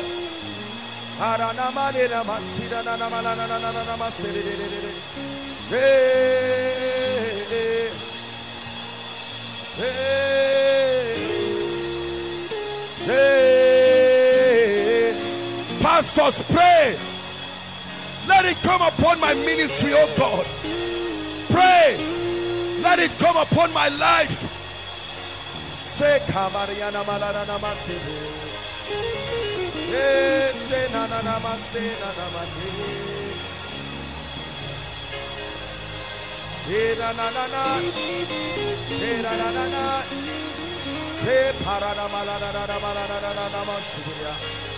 Lord, I've written this jam by my strength. I've tried and tried, but I invoke the covenant. Lord, I've tried to make money by my strength. I've fasted, I've sown seed. I invoke the covenant. Lord, I've tried to get a job. I've tried to get a job. It's not working. I cry to the God of heaven. Let hope, let hope, let it rise tonight.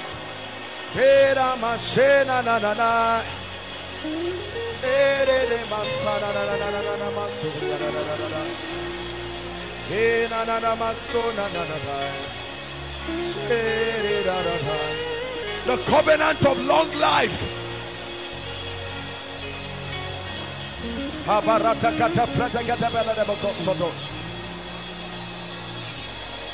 The covenant of honor, strange honor, access to kings, access to nobles, access to royalties, access to power.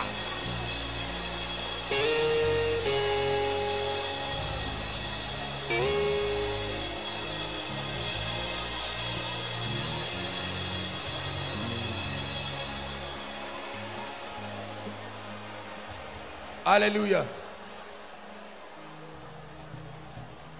Hallelujah.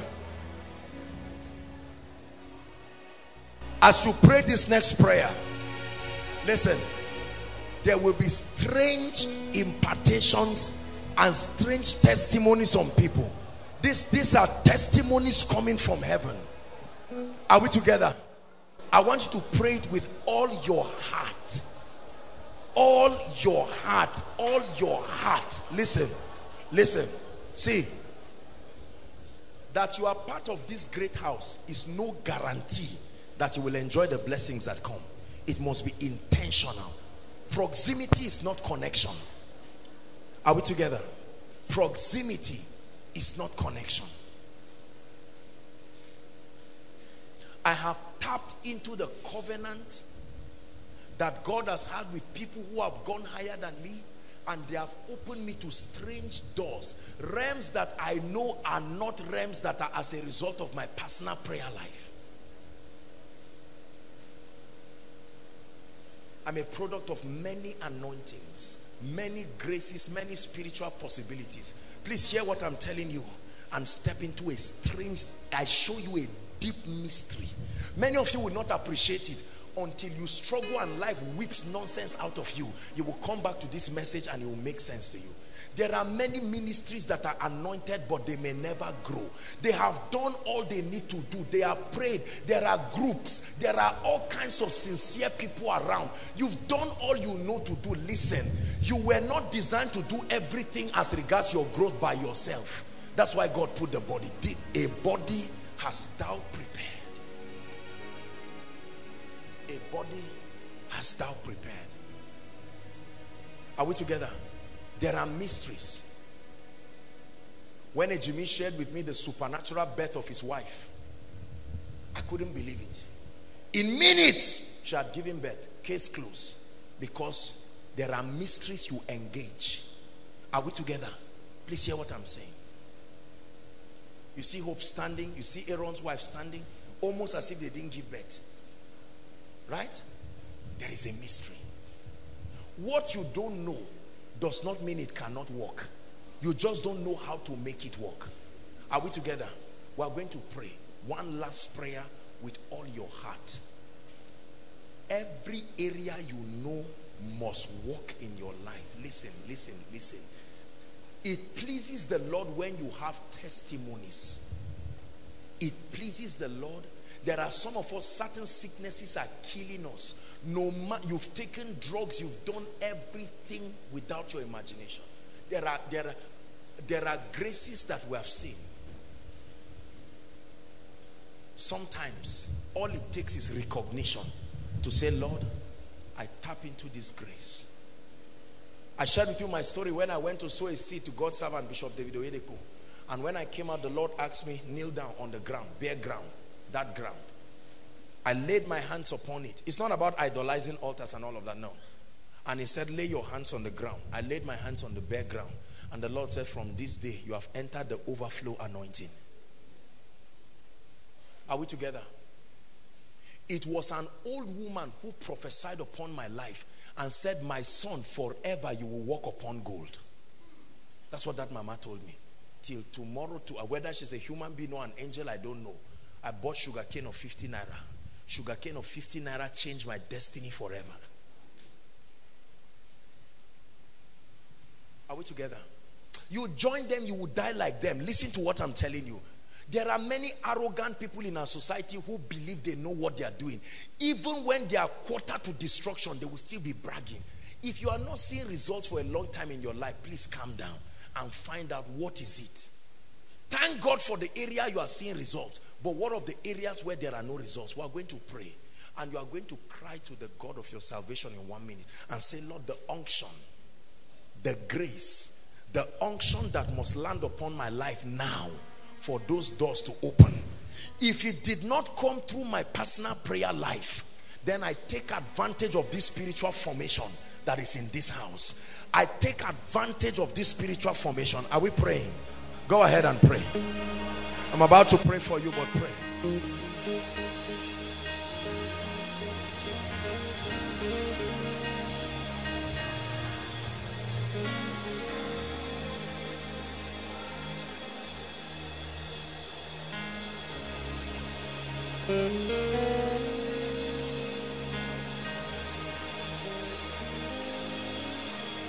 The anointing that must come upon my life, must come upon my ministry, must come upon my prayer group. The grace, let it come, oh God, let it come. Let it come, oh God, let it come. Let it come, oh God, let it come. Shakata brakata baradabala kosoto praskate. Emprekata katata pokosoto pregada badagabosh. Makata pakarata kasekete. Emprektas katabaska bosoto badikata. Parekete kete kete pekete kotosh. Meka praskata baratatia.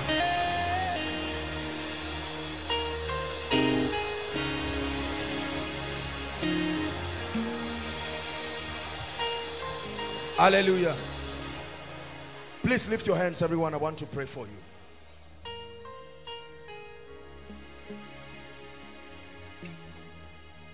Lift your hands. I want to pray for you.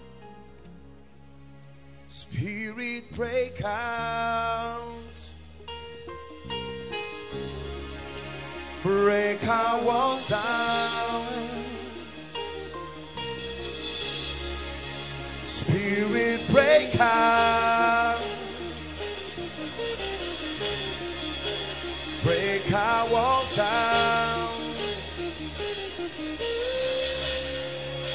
Spirit, break out. Heaven come down. Lift your hands. Father, I'm about to pray for you. Something will come upon your life right now, and I want you to believe it. In the name that is above all names. Father, it is by your wisdom and by your orchestration you designed the body. No one designed it and gave it a blueprint. You designed the blueprint of the tabernacle in heaven, and you gave Moses and said, reproduce it on earth. And the moment they built according to pattern, your glory came. Lord, there is a spiritual formation in this house that makes for your presence, that makes for influence, that makes for honor, that makes for effective prayer lives. And Lord, I pray that that grace, in no small way, by covenant, I cry upon you, the God of my salvation, that tonight, oh God, you remember your covenant with this house, and that you change the lives of people. Therefore, right now I pray, I stretch my hands. At the count of 3, I pray that this grace will come upon people right now. Father, remember the covenant one. In the name of Jesus. 1, 2, 3. Take it now. Take it now. Take it now. Take it now. Take it now. Wherever you are, I challenge those mountains. Take the anointing. Challenge the business mountain. Take the anointing. Challenge death. Challenge it by the power of the Holy Ghost. Take it now. Please help them. Inside and outside, I release that grace. The grace that is an incense from the covenant upon this house. Every spirit that has refused to live your destiny, to move forward, right now in the name of Jesus, the same way Balaam could not curse Israel, I command that spirit, hear the word of the Lord, hear the voice of the altar, be gone now, be gone now, be gone now, be gone now, be gone now. Hallelujah. Hallelujah. I see things leaving the stomach of ladies. Many ladies, this is what I'm saying. Something that looks, I don't know what it looks like honestly, but I'm seeing it leaving people in strange ways. Lord, let it go. Let it go, whatever it represents. Now, let it go. Every sickness, let it go by the power of the Holy Ghost. Heaven come down.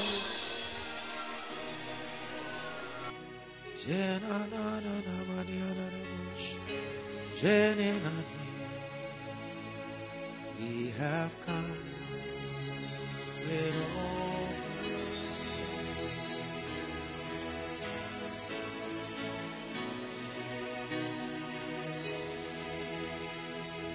We have come.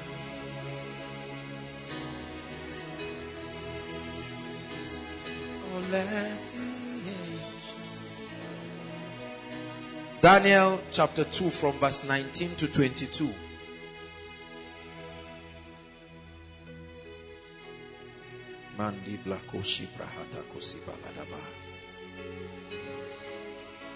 The story of a cruel king who slept and had a dream, forgot the dream and forgot the interpretation, and was mounting pressure upon all his wise men and cabinets. And Daniel said, give us time. And the Bible says he asked for wisdom. And in the night, can we read together verse 19? 1 to read. Then was the secret revealed unto Daniel in a night vision. Then Daniel blessed the God of heaven. Verse 20. Blessed be the name of the Lord forever and ever, for wisdom and might are his. 21. He changed the times and seasons. He removed kings and set up kings. He giveth wisdom unto the wise and knowledge to them that know understanding. He revealed the deep and secret things. He knoweth what is in the darkness, and the light dwelleth with him. He said, then was the secret revealed. Brothers and sisters, secrets can be revealed. Not everything is known by every Christian. Are you hearing me? The Bible says the secret things of the Lord are not just with Christians, they are with them that fear him. And he will reveal his covenants. He will show them his covenants. There are mysteries in our world. There are secrets that have been archived in the bowels of the Spirit. And it takes men who can press to say, Lord, open my eyes. Show me these secrets. That's why all things are not possible for everybody. Is that true? Kentucky Fried Chicken, one of the great eateries around. They have a secret recipe that till today has not been revealed. Is that true? That secret recipe is what makes them unique. Coca-Cola, till today, they have not revealed the exact formula and combination. Great men dwell upon the strength of secrets. In ancient time, it was a taboo to reveal the deepest of secrets. They were known only by the king and his envoys, those we call knights or apostles. They were the highest representatives of the king. They knew where treasures were hidden in castles. They knew secret places of escape in chambers. When they came to defeat a nation, they knew how to invoke the powers of those territories to fight on their behalf. It was an access that was given to them. And so as his ambassadors, God wants to show us. He doesn't want to hide anything from us. He said, come, let us reason together. I want to show you how I operate the heavens, so that you can draw from this and do wonders in the earth. If you believe that, say amen. So spiritual laws are real. The spirit realm is a real realm of existence, just like the physical realm. It is only a lot more superior to this realm. This realm is bounded by many things. There are limitations. For instance, this realm is purely three-dimensional. But in the realm of the spirit, there are many dimensions. A lot of people have preached that there are 4 dimensions, 5. I don't believe that. I believe that there are infinite dimensions in the realm of the spirit. Because the possibilities in the spirit are defined by what dimension you can function. Hallelujah. Praise the Lord. And so I want us to know that the spirit realm is real. The spirit realm is real. And there is a constant interaction between the spirit realm and this realm.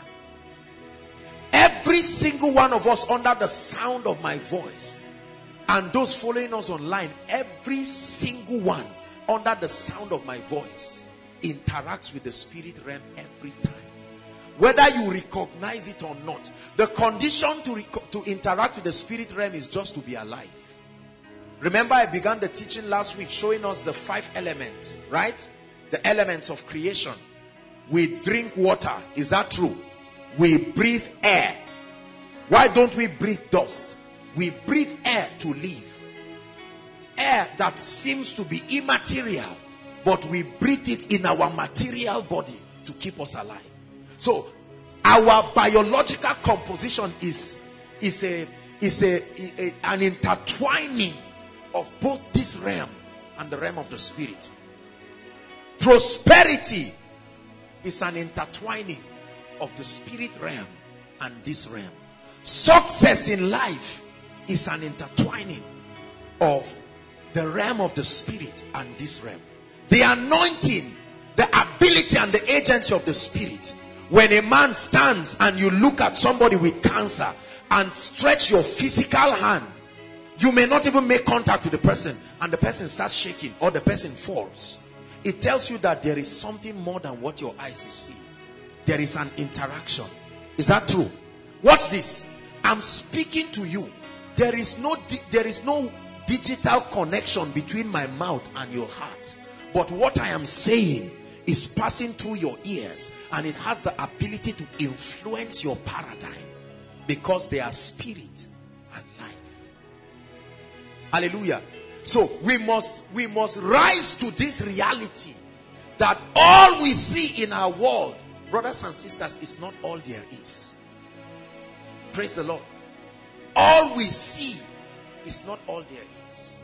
There is more. Say there is more. In this building right now, inside and outside, there are more angels than this crowd gathered here. And many of them are doing many things as I teach right now. Some are imparting graces and all of these things, right? Working in partnership with the Spirit. And they are not only angels, there are also the spirits of just men made perfect, testifying, like the witnesses that stood with Jesus at the Mount of Transfiguration, Elijah and Moses, representing the law and the prophet. They are not the only witnesses. There are many others. Enoch, for instance, right? Many other people. So the Bible says, ye are come unto Mount Zion. And it begins to tell us all the things that happen in that place. Listen, the earlier you realize that life is entirely spiritual, that the physical manifestation is only a little portion. Hallelujah. Occultists understand this. Politicians understand this. Is that true? I was studying the world religion. I'll give you a few statistics as we progress. Very shocking. I didn't know there was that much religion in the whole world. I thought there were just maybe 100 or 1,000. I will tell you the figure shortly. And all these religions have followers. Ardent, committed, die-hard followers. Meaning the spirit of man is searching for something. Searching for a connection with its source. Somehow, mankind knows that until you interact with this, the spirit realm, there is no stability to your person. There is a longing. So we pray to a deity we call different names for many religions, and we hope that somebody out there of a higher consciousness is listening to us. There are spiritual laws. The same way I can violate gravity and violate other laws and reap the consequences of my disobedience or ignorance, that is the same way I can stumble into a spiritual law I do not know and activate its operation unconsciously and suddenly begin to see certain things manifest physically. Are you hearing what I'm saying? And then on the other hand, I can deactivate the operation of a spiritual law without knowing and begin to receive a ripple effect in the physical. Are you following me now? So it seems to me like the journey of many Christians is a blind dashing into spiritual laws. We are not exactly sure. Sometimes we touch something that activates prosperity. And has that happened to you? For weeks you find out that favor is coming, everything is happening, and then it's like something happens and it's short. There are times that you find out that everything you say in prayer comes to pass. And then other times you pray and it's as if you are talking to yourself. Hallelujah. There are times you suddenly step into a dimension and seasons and you are having dreams every night. And everything you see is coming to pass. And then certain times, what is responsible for this opening and closing of the gates of the Spirit? This is what I want to teach you. The reality of spiritual lives. Even for preachers, there are times you stand to preach and you sense an unusual open heavens. You are just ministering and my goodness, scriptures that you read years ago that you cannot even quote normally suddenly come to your mind and you are quoting them verbatim. And other times it looks like you stand and you are wondering, I hope I'm not messing up. Listen, if you get what I'm teaching you, you will keep certain portals of the Spirit open perpetually. Hallelujah. Certain people have touched this realm in different forms. Hallelujah. Now watch this. The fundamental principle I want us to understand as we explore this very sensitive teaching, because what I'm going to be saying will rattle many of us. Hallelujah.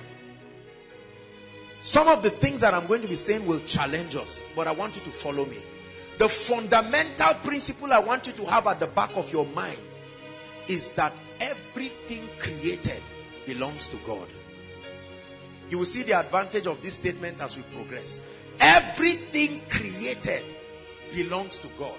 Secondly, all power belongs to God. Hallelujah. All power. Psalm 62 verse 11, please, quickly. Psalm 62 verse 11. It says, once have I spoken and twice have ye heard that all power. Everybody shout, all power. All power. You went to school. What is your understanding of all power?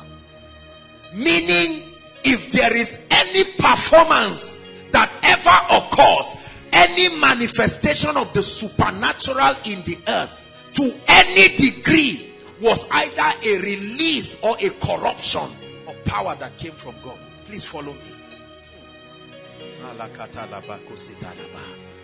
God has spoken once. Twice I have heard this, that power belongs to God. Look up, please. When a magician takes a white handkerchief, please follow me tonight, and waves it and brings out a dove out of it, what happened? What happened? Hallelujah. When a magician slices himself into half and holds the remaining half of him and is walking, and bastardizes your knowledge of physics and biology, what exactly is happening? Listen to me. He said, once have I spoken, twice. In other words, I emphasize it as a witness that all power belongs to God. That means the central force in the realm of the Spirit is not astrology, it's not the constellation. The seat of power in the Spirit is God himself. Just follow me. Every religion is the hybrid of a man's pursuit to uncover and look for this mystery entity that we call God. And over time, what has happened is, listen, fallen angels. You know, I spoke to you about the pre-Adamite dispensation. We spoke a bit about that, right? Realities that predate Genesis 1. You find that in Job 38, right? The creation, we spoke a bit now, last year, this year, the creation of angels and all of these things, right? Now watch this. Let me show you a few mysteries in the Bible. Have you read in your Bible that stars fought for a woman called Deborah? Question, was she an unbeliever? Have you heard that thing, that stars fought for Deborah? Have you heard people mention statements like, you were born with 10 stars? Whether you believe it or not, just follow me. I'm not teaching you Scientology. I'm provoking you to be mature. Just listen to me. Are you following me now? Many of us come from different cultural backgrounds where at one point or the other they have brought somebody to your house. Hello, Baba, Mama, whatever. They shall brought somebody to your house and he was able to do certain things. Whether he used kola nut, whether he used whatever, and he began to unveil certain things. Either reveal the person that stole, is that true? Stole money or meat or lied, is that true? And then he began to reveal some things. How many of you have seen people who are not born again?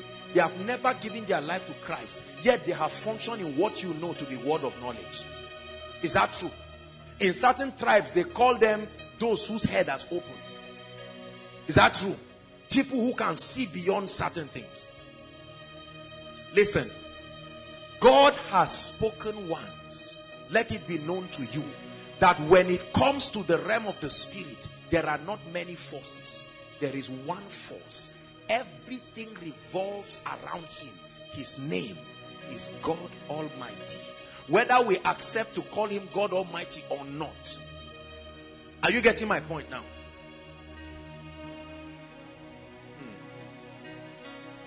So how come Satan can manipulate power?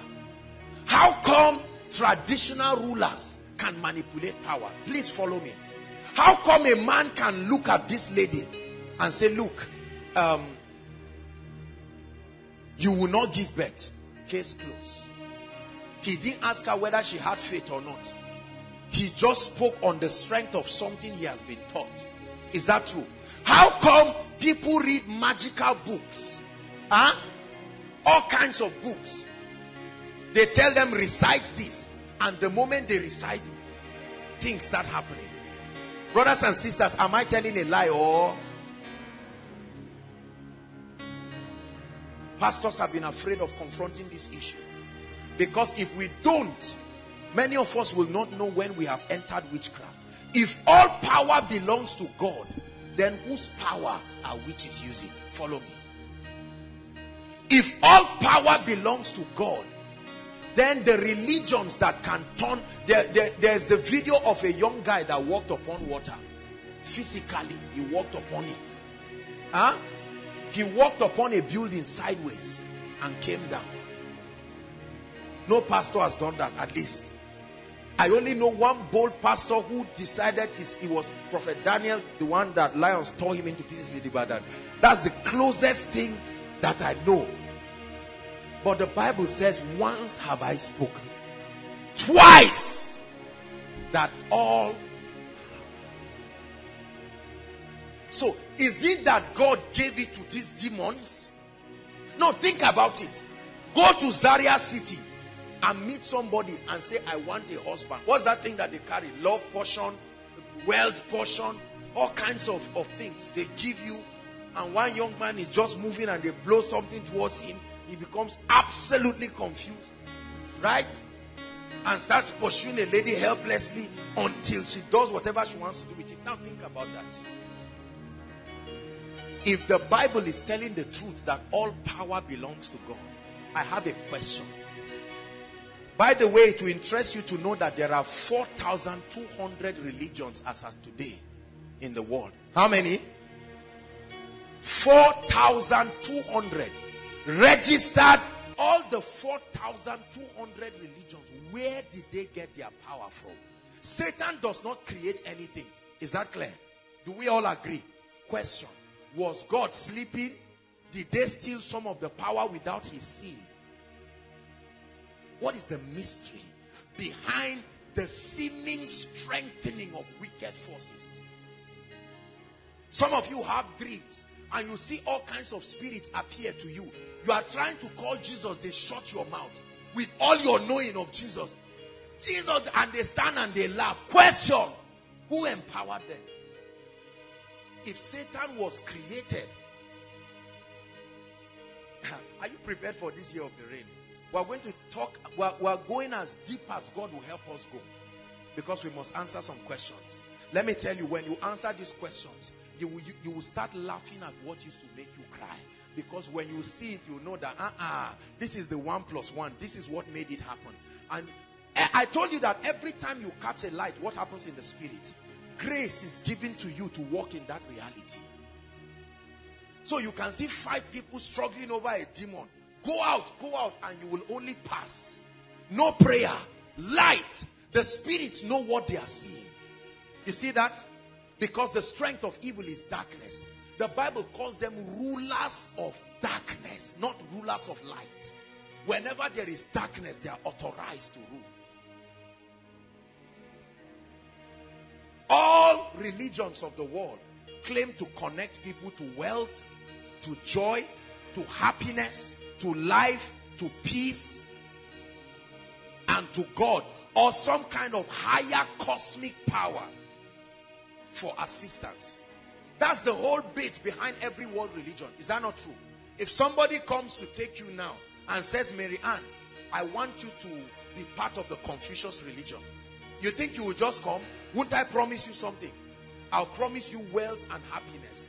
I'll promise you that whatever you want, speak certain things and it will happen.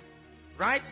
If Mary Ann speaks it and it happens, she will invite Shei and say, Shei, it's easier than that other thing you are doing. Shei will first say, I don't believe it. When life presses her to the wall, she will adopt it. The strength of this religion is that the suffering of mankind is endless. And so eventually, people will search for solution anyhow. Are you getting me? By the way, many of these religions have their branches in Africa. You would think that our suffering or our backwardness in technology will make us say, what is all this? Find out how many Africans do. They are not Christians, they are not Muslims, they are not Hindus, right? They are something else, and they have followers.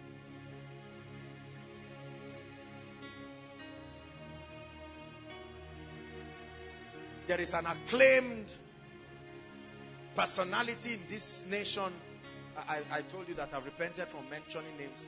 Acclaimed personality who, I think for 48 years or thereabout, I don't know if it was him or his brother or somebody, who never came out. Never came out for about 48 years. Look, even if you are sitting down for 48 years, power somehow, the devil must come upon you. He must land upon your life and interact with you. Sacrifices that men have made. Now the question is, brothers and sisters, if God is good and God is great and he does not eschew evil, what would be the explanation to the seeming empowerment? Preachers have taught that the power you have, the power Satan has is your power, or he collected it. How did he collect it? Collect it back. The question, how did he collect it? You know, we generalize things that we owe people. Demon is working with something that is solid and provable.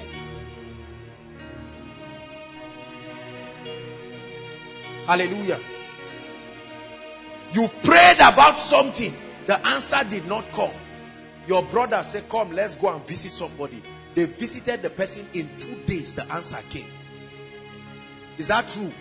It's true you gave thanksgiving in church, but we really know where that answer came from. Is that true?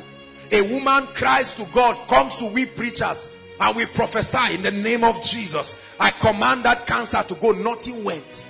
Is that true? They just respect us and they won't publish anything on the newspaper. And they quietly go and meet another person. And they invoke things and they have the baby, and we men of God come and claim the glory. It's better let's sit down and ask ourselves the truth and answer these questions, or keep telling lies. There are many people telling lies in church. Many of the miracles people claim to get in church, I am telling you, they got it outside the church. They consulted a lot of powers. There are families today who will never give their children in marriage until they go and ask certain people. And they confirm. Is that true? Whether you're a pastor, whatever you believe, keep your westernization. They will go and consult. Even if it means them buying goat, ram, sheep, human being, they will consult. Is that true? What then is this mystery? There are 5 religions, major religions, out of the 4,200.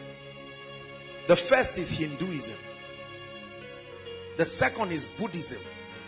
The third is Islam. The fourth is Christianity.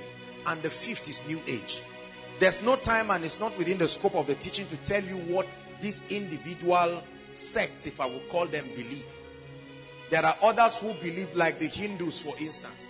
Hindus believe there is one great God, but he expresses himself in many ways, meaning there are many ways to approach him, right? So they can have many kinds of deities or envoys that help you communicate to this God. And they believe in several doctrines of reincarnation. Buddhism, many people think Buddhism worship Buddha. No, they just feel that Buddha is the person who has been able to attain that highest level of consciousness, as they call it, and so they model after his life. Same with all the other religions. New Age is the recent teachings that was perpetrated by the kingdom of darkness. Under New Age, you are God. It's a little stealing away from the Bible. All these religions, there's no time, I would have proven to you that they all have their origin from the Bible. That's why they can prove to any Christians. That's why Christians are the most vulnerable. Is that true? They take Bible and show you what supports their belief. And you say, wow, this thing is in the Bible, meaning God must support it. There comes that theory that all roads still lead to the same God. Have you heard those devilish teachings? And so people tell you, don't worry. When you go to the herbalist, you say, look, don't be scared with all this kola nut I'm doing. It's still the same thing. It's just different ways of invoking the same God. And then he invokes the kola nut and he says, Psalms 1 verse 3. I say, Psalms, Abba. I know Psalms. Go ahead. Right? To now justify that because Psalms 1 was mentioned, God is in it. Is that true? What deceit. What deceit. All power belongs to God. Now watch this. I want you to know this. The fallen angels, hallelujah, those we call the fallen angels. I've taught us, but I'll repeat it again just for the sake of establishing a few things. The fallen angels, when they came to the earth, please listen to me, they interacted with men. And part of that interaction was responsible for supplying certain deep informations. Don't forget that they were all in heaven, right?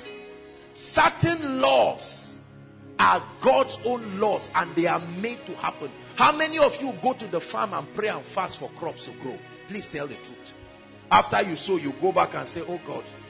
No, once you sow it to the earth, you go back.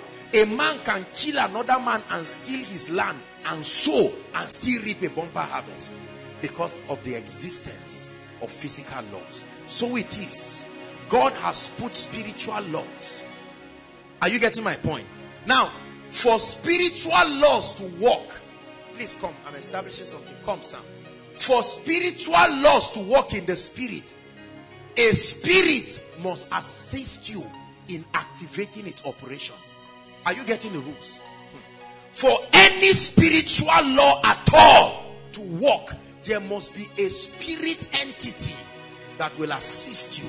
It is in partnership with a spirit before any spiritual law can be activated. So if I am a magician and I'm doing a lot of abracadabra, for instance, there must have been a spirit that was invoked, appeased, or a demand is placed upon him. Is that true? Now let's explain our traditional festivals. What happened? What is the whole goal of many traditional festivals? They first appease certain spirits, either with people who must die or sacrifices. And when those spirits are appeased, the mediums that interface between the realm of the spirit and the physical realm, let the people know that, this goat, the spirit has eaten it. Although you are seeing a physical goat, the priest ends up eating the flesh physically, the honorarium, everything goes to the priest. But I'm saying that the whole goal is that the sacrifice has been received. Is that true? That's what happens. No man by his strength can activate spiritual laws. Are you getting my point? There must be the assistance of a spirit. Watch this. I want to shock you now. The Holy Spirit is not the only spirit that can activate spiritual laws.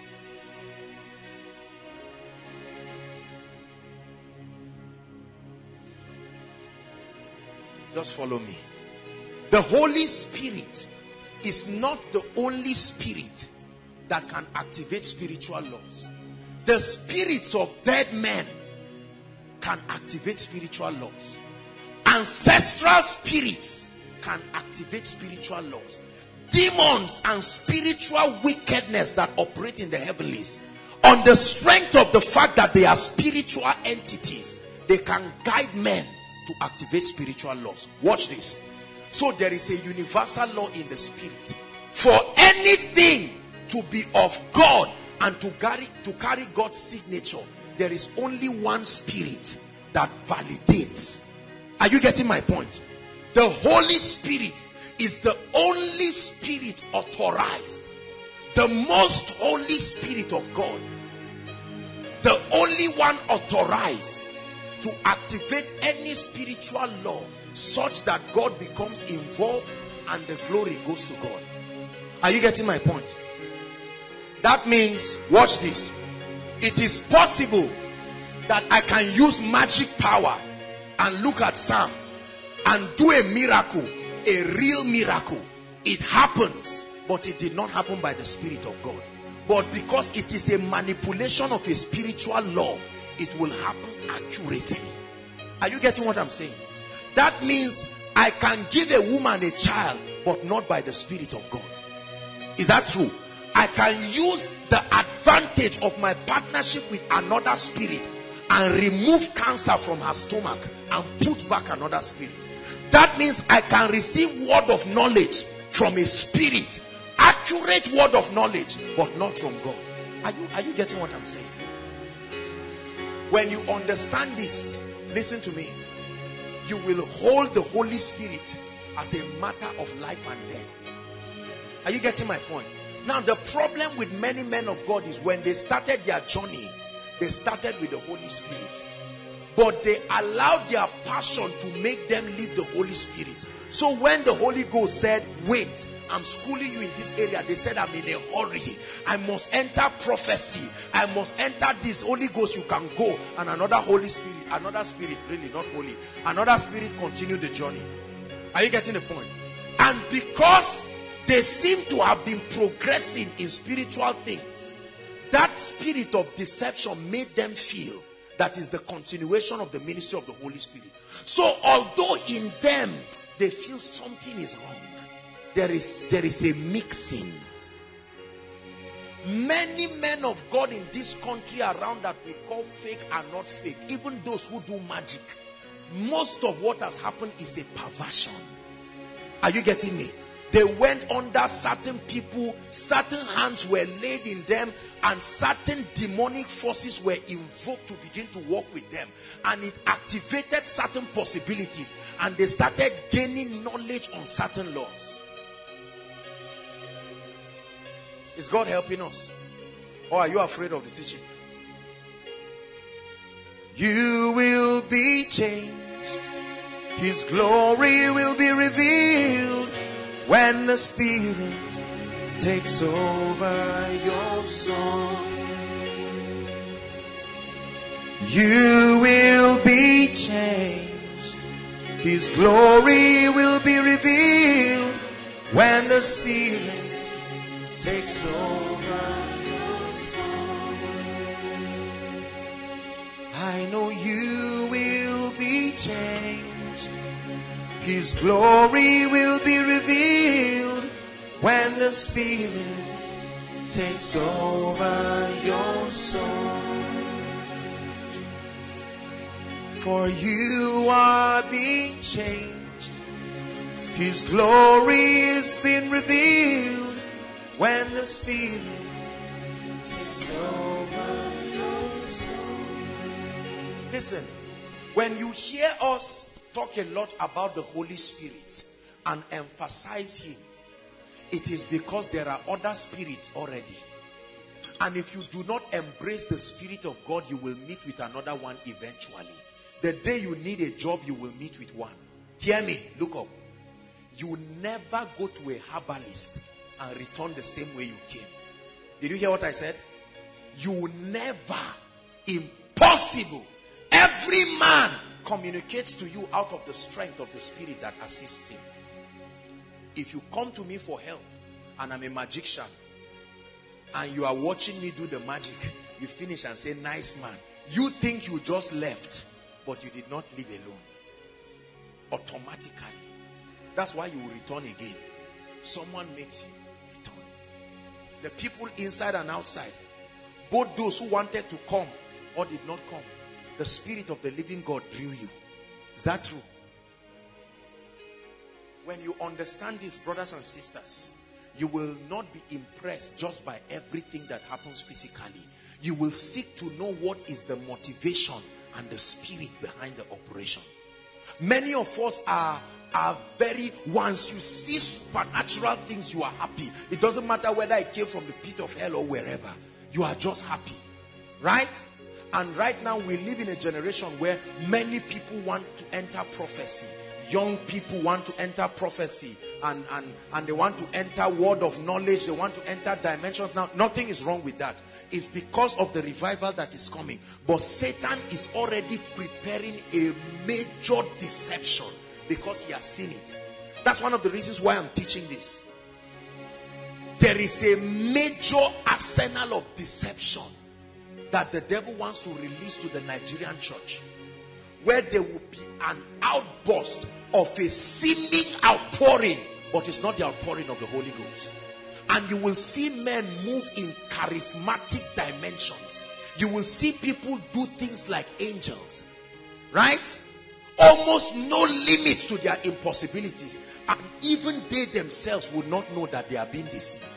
Are you seeing why the book of Revelations and the rest prays that even the elect can be deceived? I have prayed for many people in meetings, anointed people, ministers of the gospel, and as I minister to them, I may never get to tell them, but they may think what they are receiving in that meeting was impartation. What they were receiving was first deliverance from a strange spirit. Acts chapter 16, don't turn there. Remember a lady who had the spirit of divination. Is that true? Did she give people word of knowledge? Please answer me. And the Bible says when some businessmen found her, they said, you are exactly what we are looking for. And they started using her. You pay money to prophesy. You think if the people were not getting results, they will come back? They were getting results. She will say this will happen and it will happen.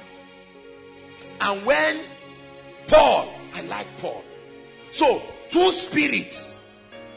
Paul had a word of knowledge. Her too, she had her own word of knowledge. Two spirits. Right? And Paul looks at her and she begins to say, these are great men of God. You know what she was looking for? She was looking for partnership, because human beings cannot discern the difference. So that she knew that Paul was only visiting the city. So let's be friends, so that when you leave the city, they will say, if Paul is not here, I am here. Pastors, hear me, you must be careful in this day and age, the kinds of meeting and ministerial associations you join yourself with. There are many of us, they invite you everywhere to preach with everybody, and your answer is yes, sir. You think you are saving sinners. You will enter the midst of devils without knowing, and they will corrupt the authenticity of the grace of God upon your life. Are you getting what I'm saying? It will be a 3-day meeting. You will be the one to start first. You will start and there will be mighty signs and wonders. When you finish, devils will come and hug you and you will snap together. And then the next day, people will come and they will say, just like the servant of God ministered yesterday, we are continuing. And people will catch strange spirit. There are meetings people have gone to. The moment they left the meeting, lust came upon their lives. And they started looking for ladies uncontrollably. They fell under the anointing. They rolled around and prayed in tongues. And the brother got up with miracle power and love for girls. Confusion. How can I be moving so much in the anointing? Right? Or somebody gets up and just begins to steal. The reality of spiritual laws. We constantly interact with these laws. Watch this. Spiritual laws are very powerful because they are not only creative, they can change realities in this physical realm. Are you following my teaching now? That is the reason why a magician can hold a handkerchief and say, Sam, hold it. They say, roll it. And Sam will roll it. And Sam will bring out a fowl. How does handkerchief change to a fowl? Right? What they simply did was to take advantage of the laws of creation and manipulate it. Are you getting my point? And what is the goal? The goal is to convince you to come into partnership with the spirit that is assisting them. The spirit that is assisting them is not assisting them for nothing. I hope you know that.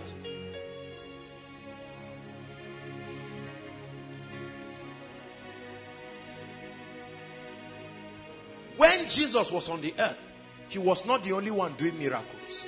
I hope you know. Remember, there was a certain time the disciples were angry and they were complaining that there are some people that are doing miracles somewhere. Oh, Jesus, you are the happening man. Where did this? And we are your other people. So if it's not you, it should be us. Where are these strangers coming from again? And Jesus made a very controversial statement. He said, whoever is not what? Against us is for us. Spiritual laws. So Deborah could look at the stars and say, stars, I understand what you represent to the inhabitants of the earth. Align yourself in a way that the powers that the men use for war will not work. And the Bible says the stars fought for Deborah with the permission of God. Joshua, my namesake in the Bible, what happened to him? He looked at the sun and said, if this sun goes down, they are going to kill our people. Because of that, sun, stand still. Right? Daniel went to bed and the secret was revealed. And he said, oh king, I know what you saw. You saw a being, an image stand with the head of gold, the breastplate of silver, and you saw clay mixed with metal at his feet. And he began to describe the fall of different empires, the Grecian Empire, the Babylonian Empire, and down to the new age that attempts to communicate towards virtual reality. That's the last empire, the feet that is a mixture of clay and iron. One side the government is soft, on another side the government is hard. It's a mystery. He saw it described. Brothers and sisters, listen to me. The proof that God is in a thing is not just in the result, but the spirit that initiates and sustains that process. This is where I'm driving at. The proof that a thing is of God, the Holy Ghost must be both the initiator and the sustainer of that spiritual process. Otherwise, it is fetish, it is demonic, it is from darkness. Even if it produces a real result, I'm giving you the reason now. It's producing a real result because it was the manipulation of a physical law. or a spiritual law.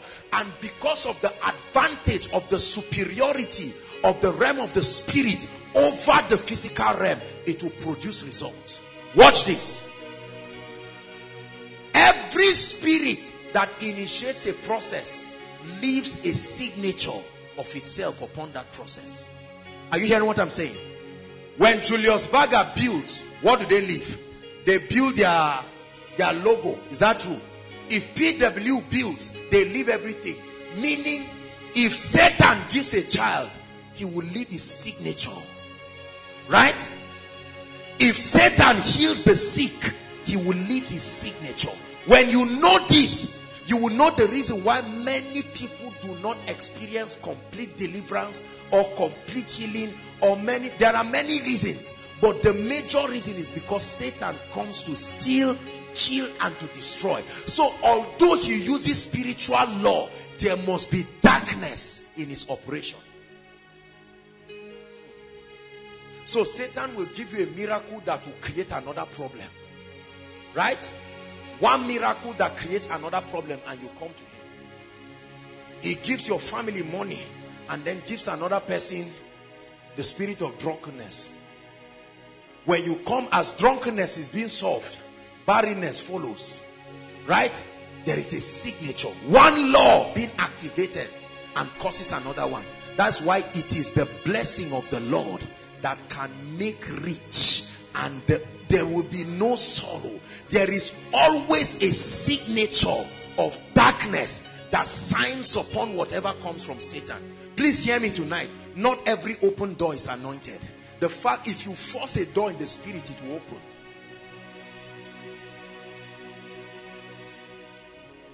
Thank you, Jesus Christ. There are secular musicians that sing. And for those of us who used to listen to their songs, or those who listen around as we pass by, when you hear their voices, you know that this voice it has a glory that is not physical. Are you getting me? Spiritual laws manipulated, but they must pledge allegiance to the spirit that assisted them. That's why you listen to the music and physically you receive the glory that looks like from heaven, but it does something to your spirit, man. Because those laws help Satan to continue his agenda in the earth. Is God speaking to us tonight? So number one, realize that there are spiritual laws. Number two, realize that no man can activate the operation of spiritual laws until assisted by a spirit entity. Number three, there are many spirits that can activate spiritual laws. Spirits of the dead. All kinds of fallen spirits. But God has only one spirit that is permitted, authorized to search his heart and activate these laws according to his counsel for man. And the name of that spirit is the Spirit of the living God. Is the Holy Ghost, Spirit of the living God. He's the whole. Is number one, we have not allowed the Spirit of God to teach us these operations of the Spirit, so that we can align ourselves with these laws of the Spirit. I may just touch on one of the laws, or maybe two of the laws. Really, we'll just touch on two of those spiritual laws, and then we'll just end, because I want us to pray. Hallelujah. Praise the Lord. Laws of the Spirit. Watch this. This guy is playing this. Did you know that he's activating a law, a spiritual law? What he's playing is a language. Your senses don't understand, but your spirit understands it. That's why you want to sit down and keep listening to it. Are you hearing what I'm saying? The melodies. You know why many people are addicted to secular music? Honestly, it's not just that they are bad people. Is that those melodies are languages. They draw your spirit. But because those who sing them have fraternized with certain spirits, they draw you and they induce the operation of certain strange spirits. So you hear him playing what he's playing. He's playing the strings and is doing something to your spirit, man. If a herbalist sits down and plays, you will keep enjoying and you will fall down, but not under the anointing of the Holy Ghost. You will fall down and stand up and something will land on you. Are you getting that now? So it matters what spirit you sit under. It matters what spirit produces the result that you celebrate. It matters not just that results are being produced. Brothers and sisters, hear me. If we do not rise to understand the laws of the spirit, we who are the sons of light, I want you to know that many people will run to the devil and he will give them the result they want by operating spiritual laws and take their souls in exchange. If we do not rise to contend for the power and the grace that will cause fruitfulness in the life of women, they will go to babalawos every day. We can be grumbling and be calling everybody fake and calling everybody. We have to be careful because some of us are the ones who are fake. Not just because we are going to herbalists, but we have refused to hold on to that which is real. See that? Praise the Lord.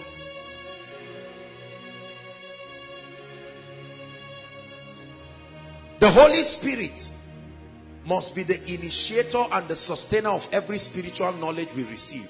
This becomes our only guarantee to escape perversion. The Holy Spirit is the only guarantee that will escape perversion. Please let me surprise you and understand me. You can take just this Bible verbatim. Without the presence of the Holy Spirit, you can still get into error. Are you getting me? You can still hold the Bible blindly and you will still get into error. There are many people who go to herbalists. I counsel a lot of people, and some people come and meet me and they or their children or wives have gone to herbalists and they say they go to a herbalist and they see many books and they see Holy Bible. Holy Bible was produced by a publishing company. Some of the people who produce this thing are not even born again. Is that true? They are just doing business. Zondervan or whatever publishing company. But it is the presence of the Spirit of the living God. Meaning a demon spirit can still come upon this and give it another interpretation. That's why every sect of the Christian faith uses this. But they got another interpretation by the interaction of strange spirits. Genesis 11. That's what happened to Nimrod Cush, the origin of witchcraft. Nimrod Cush, these fallen angels appeared to him.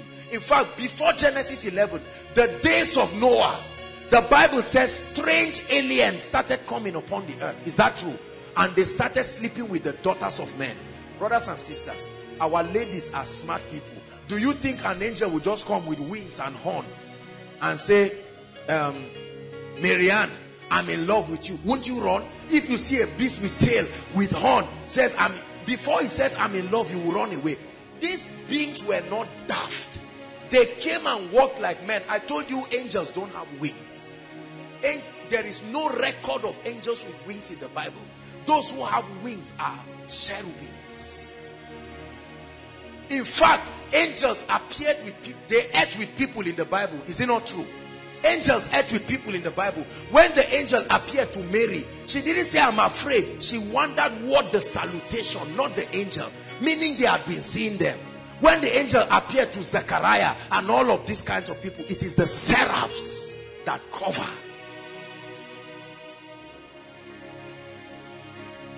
Cartoon, films have created these things based on their interpretation. And now we are not criticizing them, but they have not helped us to understand the reality of spiritual things. Hallelujah. Are we following now? I sense the presence of God. There are so many spiritual laws. I want you to know that. If I ask you what are the physical laws, you will name them. Sir Isaac Newton, in his study of mechanics, came up with several laws, right? There are fundamental laws, first, second, third law. There are all kinds of laws. laws of thermodynamics, conservation of matter, physics and chemistry has all kinds of law. Newton's law of universal gravitation. There are all kinds of law. Chemistry, Le Chatelier's principle of equilibrium. All kinds, the Schrödinger equation. All of these things are men and women coming together in an attempt to explain laws. There are laws that guide our understanding into quantum physics. Right? When we do chemistry, qualitative analysis and all of that, we try to use the colors or the things that emanate from solutions to be able to help us know what ion or whatever it is that is there. All of these are physical laws. In the same way, there are spiritual laws. Spiritual laws. Spiritual laws. Bless you, Sam. Sorry. Hallelujah. Let's touch on two of these laws, can we?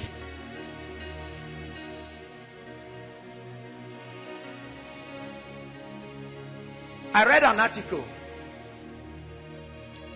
There is a powerful series on finance. When we are teaching that one, we'll share it. But let me give you the preview. The anchor scripture to that series is, "Thou anointest my head with oil, and my cup runneth over." There was a relationship between the anointing on his head and the running over of the cup. Thou anointed my head with oil, and my cup runneth over. Hallelujah. Now, a wealthy man was once asked what the secret of his wealth was. And I got to find out that all he said was he found an ancient manual. Right? A manual that dates 2,300 years ago, written by a Greek philosopher. That manual, they said, seemed to contain some magic powers that even if you read just the title alone, fortunes will begin to come to you. I know some of you with all this message, you are saying, where is that manual? I can ask God for forgiveness. Where is that manual? Repent, this is the year of the rain. Many of you have suffered, it doesn't matter what. Where is that? Some of you will go and browse it after this meeting. Is there an online version? Let me go read it and come for miracle service. Hallelujah. That means, you know what these Illuminati and secret societies and all these occultic organizations do? They are men and women who interacted with these spirit beings, and they reveal to them a lot of these spiritual laws. They reveal to them that this universe is not just sand. They reveal to them that air is not just air. Water is not just water. And they have excellently archived this principle through centuries. Right? Let me tell you, these were the very principles that kings used. Did you hear that in ancient times kings had scrolls and certain things were written? In fact, part of the writings were magic formulas that will open certain doors. You see them in some of the films that you watch. All these things were an aberration of spiritual laws. What does that tell you? That means truly all things are available for life and godliness. If we can allow the Holy Spirit take the word of God and guide us, all things are really possible. Hallelujah. One of the most prominent business law among many business people is what they call the law of attraction. I don't believe it in that sense. And that law teaches that it is an extension of Newton's law of universal gravitation. That the earth is a living thing. Right? And it begins to say all kinds of things, and it credits the power to Mother Nature. It makes it look like Mother Nature is supervising our activities. That's demonic from the pit of hell. The devil will never give credit to God. And they have used it and made children brilliant in school. They have used those laws. How many of you have seen all these things they spoke about? They speak about hypnotism and all of this. So I know I'm stretching you tonight. Some of you are wondering, who am I now? Am I a Christian? Listen, I'm training you because one day many of you who want to go abroad, you will go abroad and you will look for living faith and dunamis and redeem. You will not find anywhere. The only one you will find is a temple. A temple, you must greet the priest to resume your work. And once you go there, they will look at you, and when you will not bow, they will ask you questions. And you say, in Koinonia, I was taught ABC, and they laugh. They say, really? You know, lack of exposure is what is making some of us comfortable with this, our Christianity. Because we think the whole world is like Zaria. When you go out of this place and see the way people hate God, you will know you need more to stand. Is that true? That's why God refused you from going abroad. Because you would have converted. 2 days you would have left God. By the time they bamboozle your mind, and then they tell you, okay, just read this portion. And you read this portion and you go out, and people start calling you from Nigeria and sending you money. So what is going on? Say, let me read the other part that I didn't read again. You think you won't do it.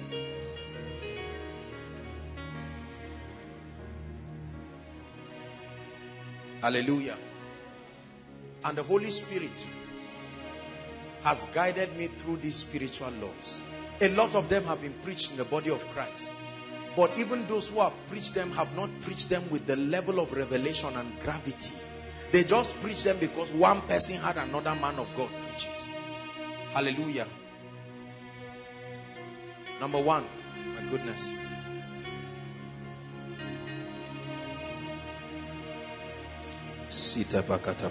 Pray in tongues for 1 minute. Say, Lord, open my eyes. Something is about to change in your life now. I've had several encounters through the word of God I'm about to share with you. I've read it in books over the years, but when God began to open me up to it, it changed my life forever. Proverbs chapter 23 verse 7. Let's see how far God will help us. We have to stop somewhere to pray.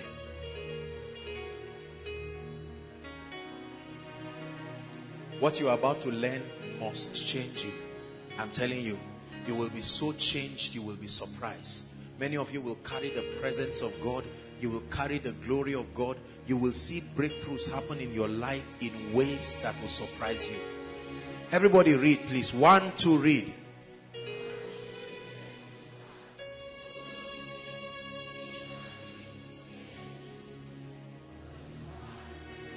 Just the first portion. The first clause. 1, 2, read. Listen. The Bible says, as a man thinketh in his heart. It didn't say so he will become. So he already is. As a man thinketh in his heart. So he.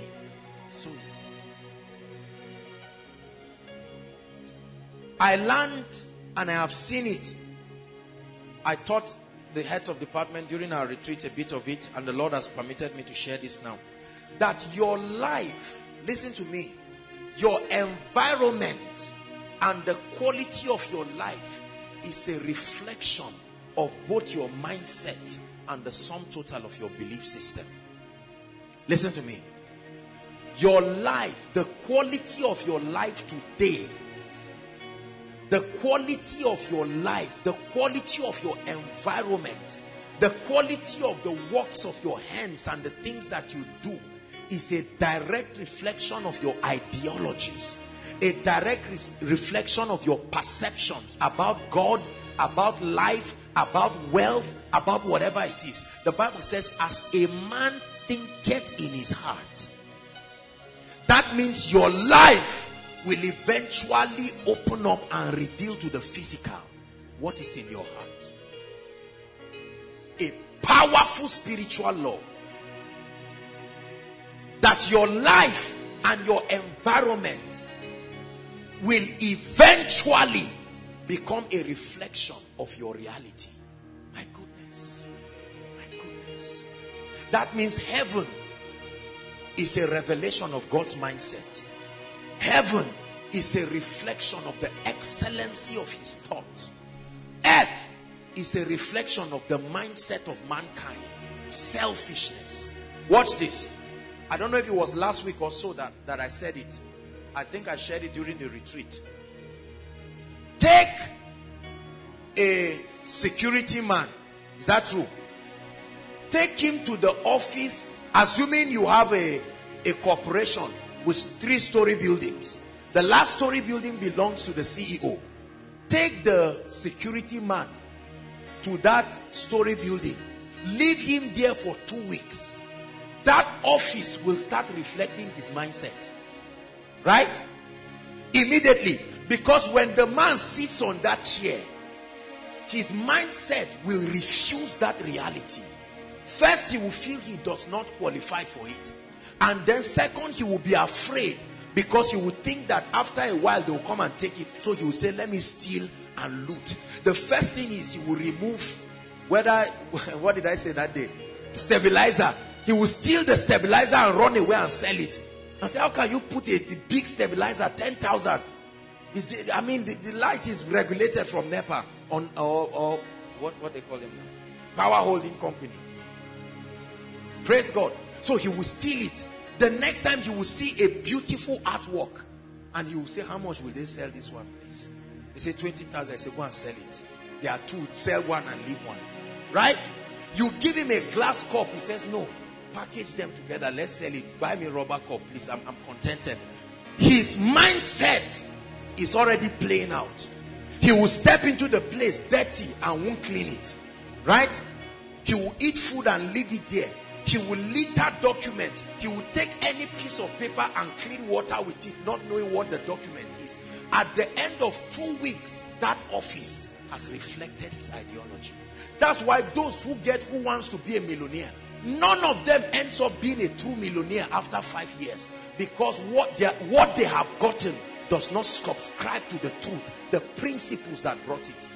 You never become wealthy by receiving dash money. I'm telling you this. There are people who receive 100,000 every month, maybe from parents or well-wishers, but the revelation they have about prosperity, about God, about money, drives wealth away from them. Is that true? Are you getting me? There are men of God whose churches you will never see miracles happen, because there is a mindset about miracles they have that will never allow the Holy Spirit to bless people. Is that true? They don't want to see anybody fall under their anointing. Say, don't disturb us with noise. We want order in this church.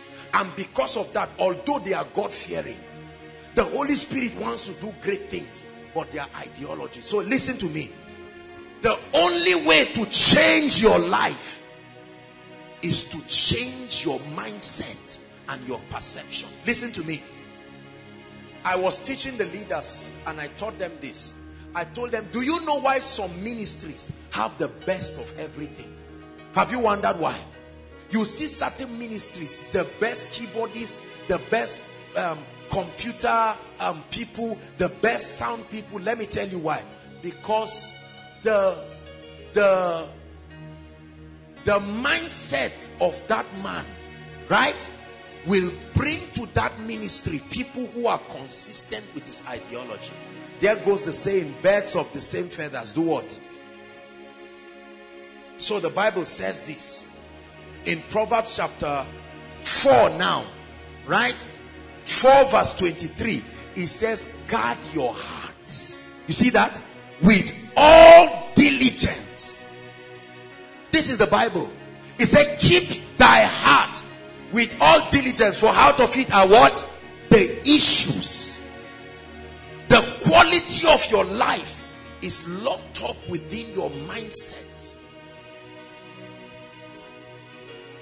I believe God for anything.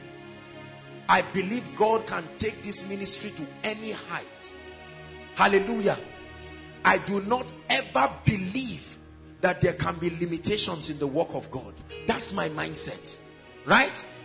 That's why you see members of Living Faith, for instance, they are men of faith because they are a reflection of the conviction of the founder. Being a man of rugged faith. It's in Living Faith you hear that a man died and they carried him and rubbed oil from his head to his toe till he came back. And they come to testify. Do you have the guts to do that kind of thing? It's in Living Faith you hear that a man died and for 3 days his wife was with the man on the bed and said, you are still my husband, you are alive. And after 3 days he comes back to life. He did not need to necessarily change them. He first changed himself. Listen, if you are not changed, your words will not carry power. Your words only reflect the authority based on the change that has occurred in you. That's why, see, let me tell you, if Creflo or any of these people who are really wealthy come right now and teach you on prosperity, some of you will be crying and you hate poverty forever. Not necessarily because what they are sharing is deep. They are communicating their reality. If Sam comes and holds the mic and begins to worship, what he is reflecting to you is an overflow of his reality, the deposit of the anointing within him. Are you hearing what I'm saying? That's why you can listen to another musician and nod your head. And Frank Edwards, for instance, can sit on his keyboard and play the same song and you are crying. Brothers and sisters, leaders influence people by becoming the change they want the people to be. Right? That means when I become convicted by my ideologies, it will influence your perception and it will be easy to change you. That's why the more successful a man becomes, the easier it becomes to influence others, because his life now has sufficient testimonies. Are we getting blessed? Many of us want to see changes in our lives in 2015. Hear me. Change will never come if you are still blaming people. You and God, in partnership with his word, are the only requirements for that change to come. If you do not allow the word of God to renew your mindset, I promise you, you will never get anything in your life that has not first become a reality and a deposit in your spirit. Is somebody hearing what I'm saying? That's where it is out of this that all kinds of religions bring a lot of metaphysics and what they call astral meditation, right? So they tell you, put a picture of the Jeep and you look at it and say, they say, now see yourself in the Jeep. They say, I'm driving. You see, that is madness. But I'm only trying to tell you that they stole those laws. They are an aberration, a corruption of spiritual laws. That's why whenever God wants to bless a man, God convinces you and makes sure you agree with him. If you don't agree with him, it will never happen in your life. For a long time, God kept telling Abraham, I want to change you. Abraham could not get it because of his idol worship mentality. And God said, come out. I don't know what to do. Come out. He said, start counting the stars. Abraham was counting. And he was seeing, he will count and miss. God said, do it, just continue. And his mind was acclimatizing. And Abraham said, wow. And the Bible says, finally, Abraham believed. And it was counted unto him for righteousness. When the angel appeared to Gideon, Gideon said, don't deceive me. The angel took time. He didn't quarrel Gideon because he knew that if Gideon did not agree with him, nothing will happen. And Gideon said, I need proof. Let the cloth be wet. Let the ground be dry. He said, no problem. If that's what it takes to adjust your mindset to authorize us, go ahead. And Gideon said, now don't be offended. Let the cloth be dry. I want to convince myself. When Mary said, how shall these things be? Gabriel owed her an explanation. And it took time to explain. And she said, I believe. Although I've never seen how a woman gives birth without a man, but I believe. And he said, be it unto me according to your word. Instantly she got pregnant. Zechariah had seen a lot of spiritual laws. That's why when he doubted Gabriel, he said, let's shut the mouth of this man. He's going to use the next spiritual law I'm about to teach you to change what we want to do. Is somebody learning something? Hear me. This is what makes ministry easy. I never spend time just wondering, how do we publicize to get crowd? Koinonia will be a reflection of the quality of both the spiritual, the intellectual, and the physical ideologies of the leaders. You change a system by changing the leaders. Are you hearing what I'm saying? Many of our fathers did not change themselves. They took one bottle of Gouda and slapped you when you took one cup. Did you change? You see that? Because they have become a reality for you, and they are saying, if I catch you drinking, that's the day I will kill you. Go and buy me Gulda Joe. They just finished talking to you and they said, go and buy it. Please hear me. If you want to see changes in your life, you are going to have to find out what ideologies have kept me where I am. There are some of you who never believe God can bless you. Right? As you're looking at me right now, if God even says he will give you 100,000, you say, amen. You know that kind of unbelieving amen. Listen, let's not make God look like a liar. This is the year of the rain. There are some of you who God wants you to walk in levels of anointing you have never seen. There are some of you who God wants you to walk in certain depths. But do you believe him? There is nothing God has told me that I've not believed. I don't announce things till I'm sure I've believed it. When I believe it, I don't care who believes it again. So be it. The word of the Lord will come to pass. When God told Noah, he said rain is coming, build an ark. Do you think Noah just said, yes sir? No. Noah would have said, God, my name is Noah. Your name is Yahweh. You are almighty. We are not the same. Convince me. Convince me. When Noah was convinced, after 120 years, based on Earth's timing, he still didn't give up. We talk about Abraham who waited 25 years. What of Noah? Noah waited 120 years. I'm sure people will say, look, when we were 50 years, when I gave birth to 3 children, this stupid man was busy building this ark. He has been searching for gopher wood around the whole world to build, searching for gum, searching for a lot of things. And then when he finished, we now saw him going to the jungle, looking for every kind of bird. Imagine what they would have told his wife. Say, madam, did you have to marry this man? But listen, one day, his confidence in God showed it. Listen, you may be tithing now. You are seeing what God is doing in your life. You are seeing the anointing of the Spirit upon your life. It may not show. The Bible says, while we look not at the things that are what? Seen. But the things that are unseen. I'm giving you a scriptural proof. It said, for the things that are seen are what? Temporal. That means there is a level of confidence and renewal that can change anything you see before you. Brothers and sisters, do you believe this? Pastor Jakes is here. He will testify. Right from when the ministry, this used to be all of us. We form Aaron is here. We form a circle and or just sit down on the floor. I made certain statements like a fool. Right? But today, and listen, this is not even it yet. You wait and see what God will do with us. Oh, I believe him. I believe him. Absolutely.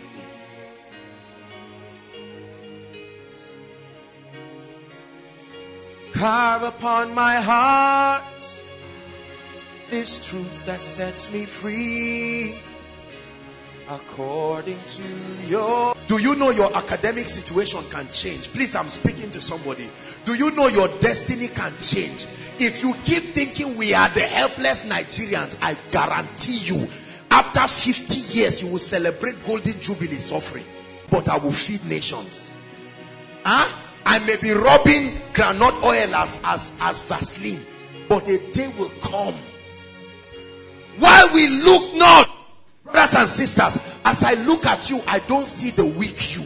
That's why I say, as I look at you, I see nations. Nations. Sister, who told you you will not be the mother of nations? I'm 30 years. So what? So what about 30 years?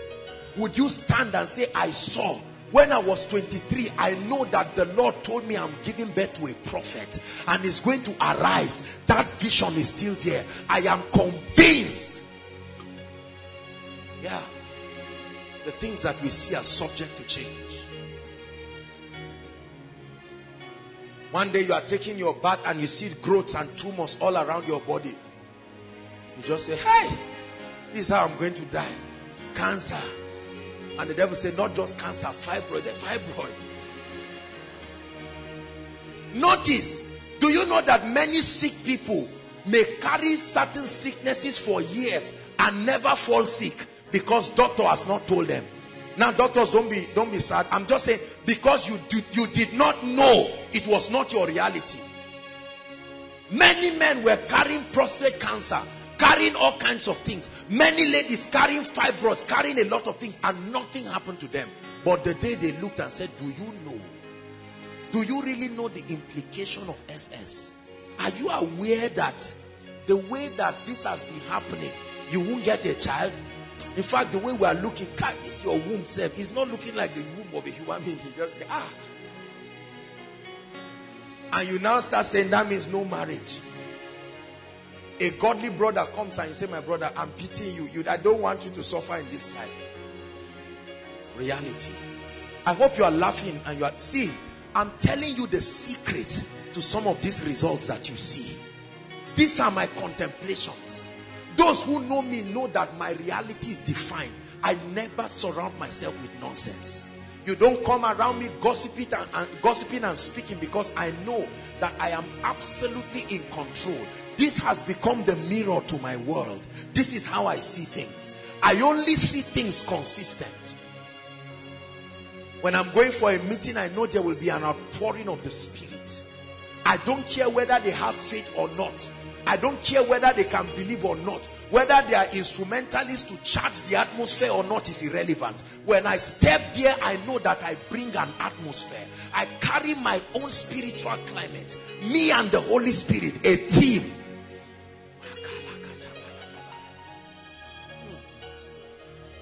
The workers in this ministry have received of this Spirit. That's why in the afternoon they arrange chairs and they dress. Who guaranteed them that you were coming? Did you sign a form?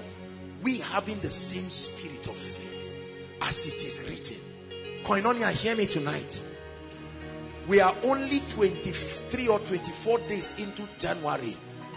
You can sit down with this, your belief system, and you will celebrate Christmas in this condition. Or you can rise up. But I know people who love God, they have died. I know people who love God, things have happened. Brothers and sisters, we are talking about you here, not your neighbor. The just shall live by his faith. Hallelujah. Do you believe this? I read a story of somebody 109 years, still alive. In fact, 3 women. They were even putting makeup. 109 years. Alive and strong in the midst of this wicked world. They don't expect. What do you expect in your life? See, these are powerful spiritual laws.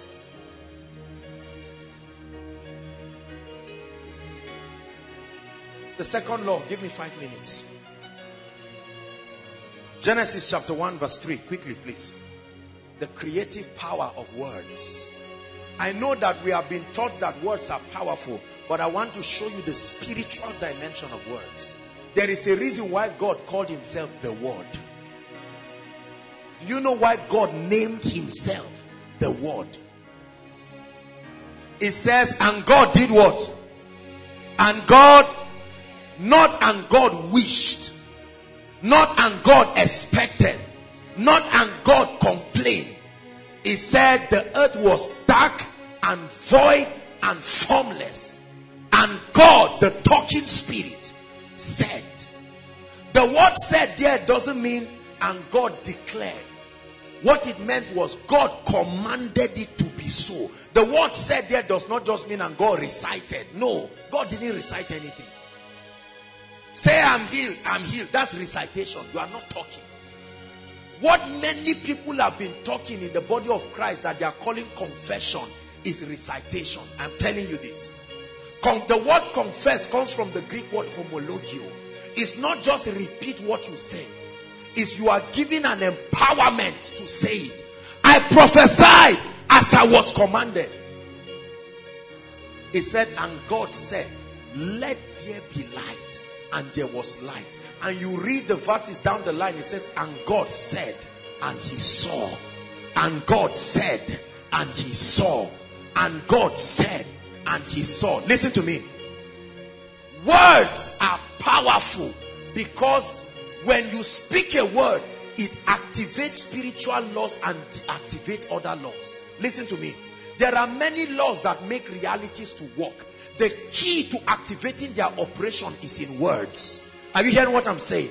So when you speak, whether you realize it or not, something is loosed and something is tied. It depends on what is loosed and what is tied. Please follow me. The Bible says,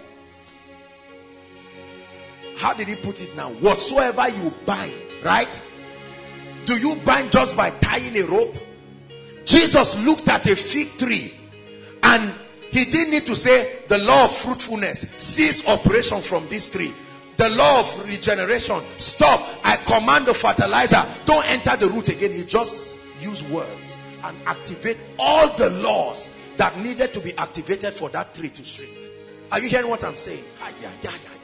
So instead of learning all the laws, God gives you the keys that activates them. Are you getting what I'm saying?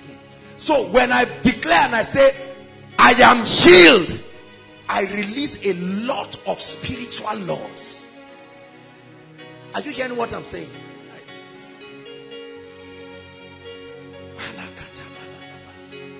If we stand now and I declare, I say in the name of Jesus, the power of God will start moving in this place. Suddenly you hear people falling and shouting.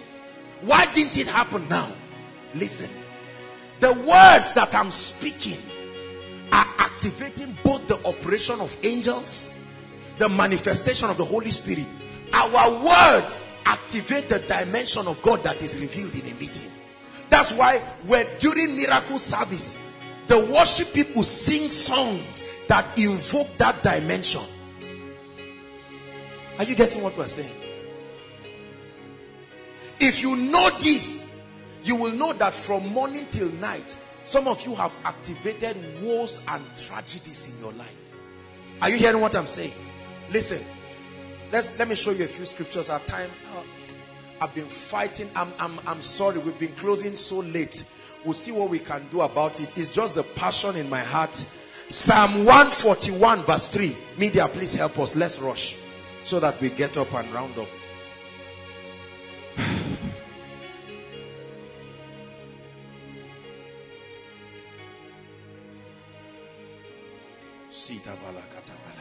Psalms 141 verse 3. It says, set a watch, O Lord, before where?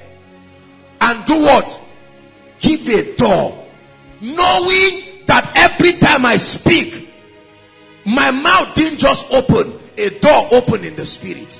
The opening of my mouth is the opening of a door in the spirit. It says, set a watch. Oh God, this my mouth can lead me in trouble. So set a watch. Set a watch over my mouth. Numbers chapter 14 verse 28.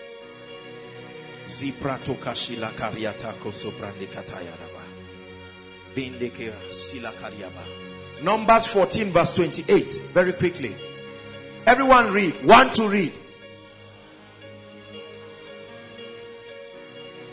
28.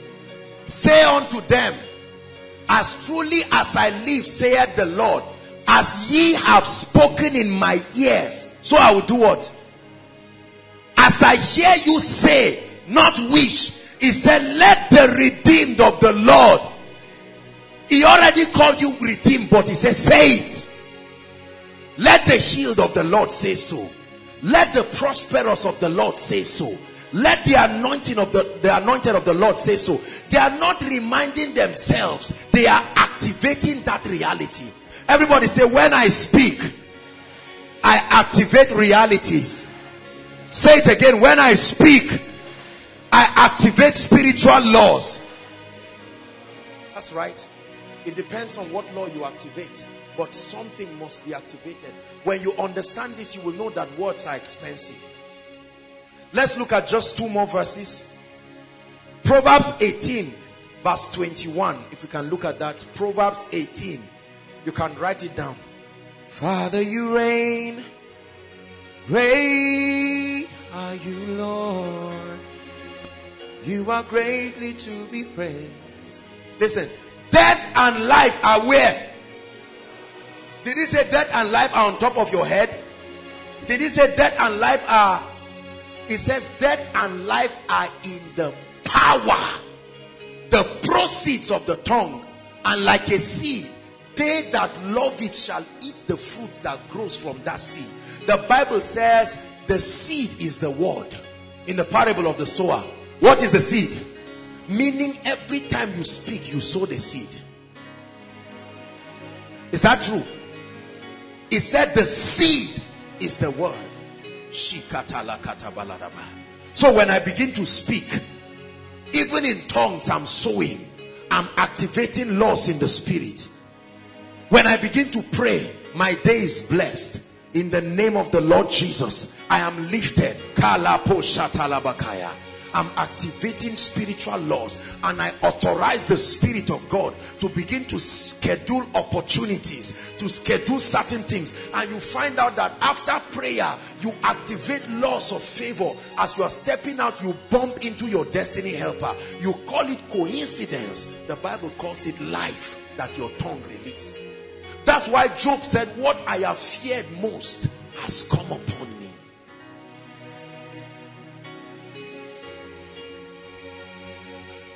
Proverbs 13 verse 3. Proverbs 13 verse 3. Please, let's read it together. He that keepeth his mouth. Stop. How do you keep your life? Insurance? Answer me. I'm not against insurance. Do life assurance, life insurance. But the Bible, the written word of God, the living logos. He that keep. How do you keep your life in the spirit? By keeping your mouth.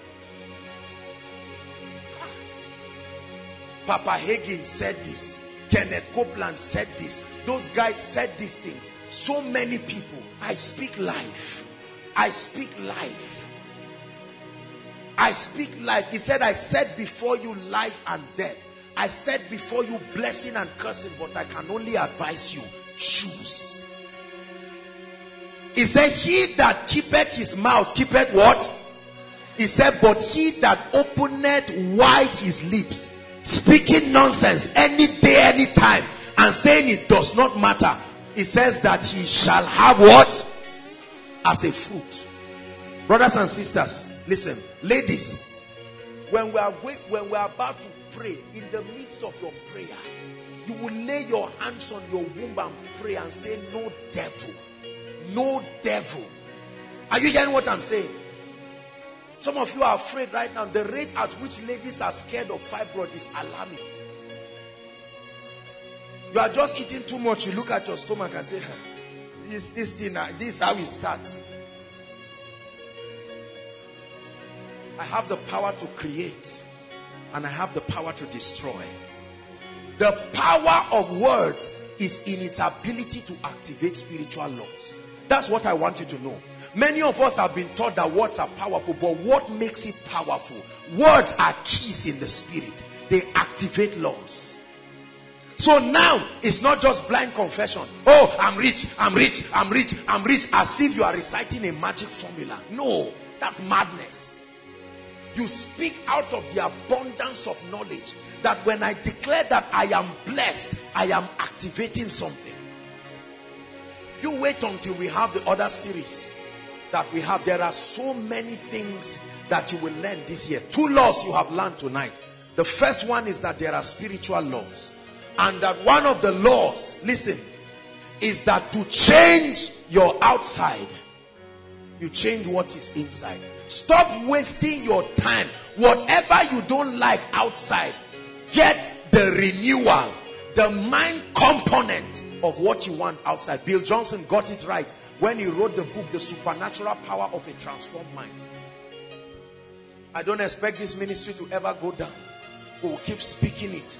We'll keep rising. I expect every one of you in this year to break on every side. And whenever I pray for you, that's what I pray. I don't pray blindly and say, Lord, your will be done. I know what his will is. His will is not fake. His spirit has revealed his will in his word. I wish above all things that thou mayest prosper and be in health, even as thy soul prosper. For I know the thoughts that I think towards you, said the Lord. They are thoughts of good and not of evil, to bring you a future and an expected end. Hallelujah. Rise up on your feet. We are going to pray. We'll pray for just 5 minutes. But I want us to take this serious, because as we are praying, something will be happening to you. Lift your voice and thank him for the word. The reality of spiritual laws. Bless him. Bless him for the word. Don't trivialize what you have received. It has changed kings. It has made champions. You only arise and shine when your light comes, and then the glory of the Lord rises upon you.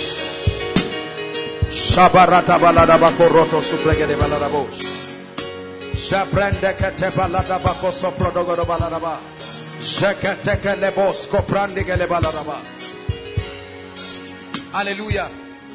3 quick prayer points. Prayer point number 1, you are going to say, Lord, let the ministry of the Holy Ghost be strong in my life, so that you will open me up to these deep mysteries. Lift your voice and pray. Pray. No matter your spiritual level, even if you're just visiting for the first time, pray from the depths of your heart.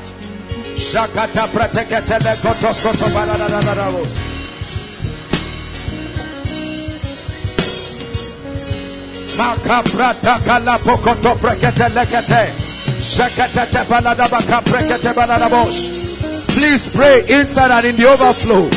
Lift your voice and pray. It's the year of the rain. Holy Spirit, overshadow me in a new dimension. Open me up to the mysteries and the depths and the dimensions.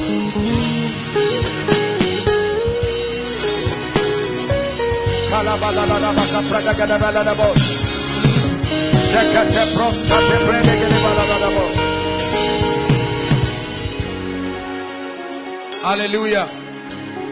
Hallelujah.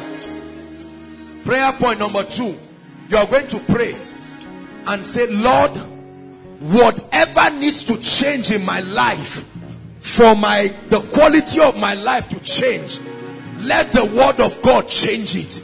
Change my inner reality. Change my mindset. Lift your voice and cry passionately. Your life is at the mercy of this prayer. Lord, I desire a new level of excellence, a new level of grace, a new level of possibility in my life.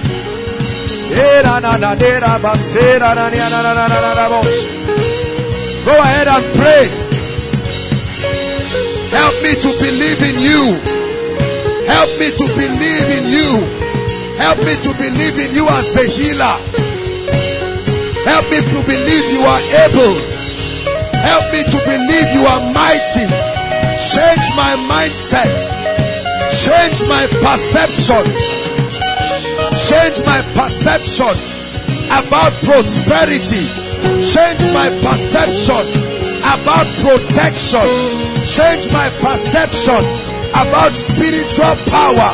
Change my perception about my academics. Change my perception about my marriage. Change my perception about my ministry, about my business, about my job, about my husband, about my wife, about my organization. Lift your voice and pray. Your life is a reflection, an eventual reflection of your convictions, of your perception. Oh, it's a powerful spiritual law. I pray you believe it.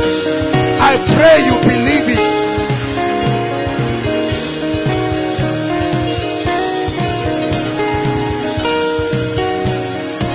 Hallelujah. Last prayer point. Father, imprint in my spirit the revelation that my words are powerful. Go ahead and pray. Imprint in me. Lord, I cancel every negative word that I've spoken in my life. I cancel it by the blood of Jesus. Confessions I made when I was angry, I cancel it by the blood of Jesus. dangerous laws I activated that killed favor in my life, confessions that killed my prayer life, confessions that killed my integrity. Lift your voice and pray, Koinonia.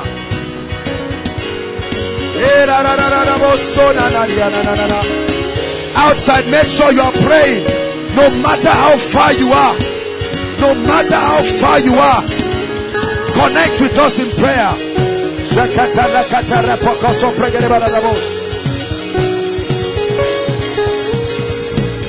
Hallelujah.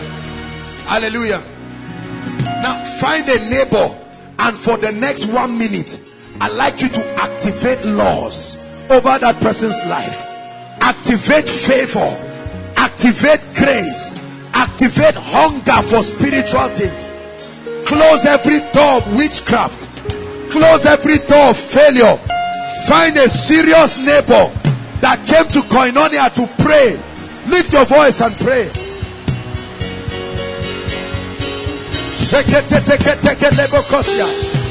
I bless this house in the name of Jesus. I command favor upon your people. I command favor. I command long life. I sow seeds of greatness. I sow seeds of power.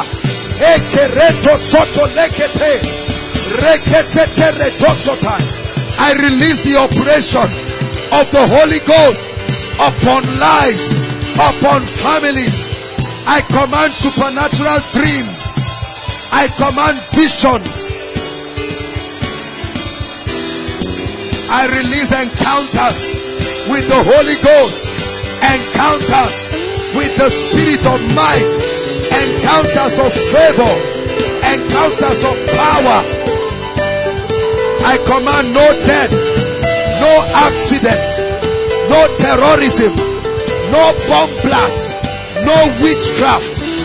In the name of Jesus, the Son of the living God, I command every law that has been activated, that is being manipulated by darkness over your life to bring failure, to bring woes, I cancel it by the blood of the eternal covenant. Bless your neighbor. I bless you. I bless you. I bless you. Let the fountain of the heavens be open for you. Let men look for you. May they bless you.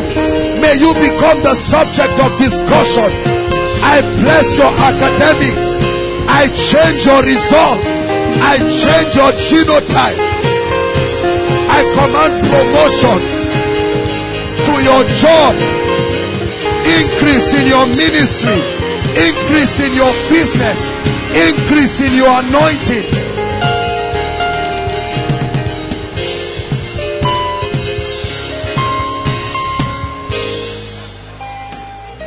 Hallelujah.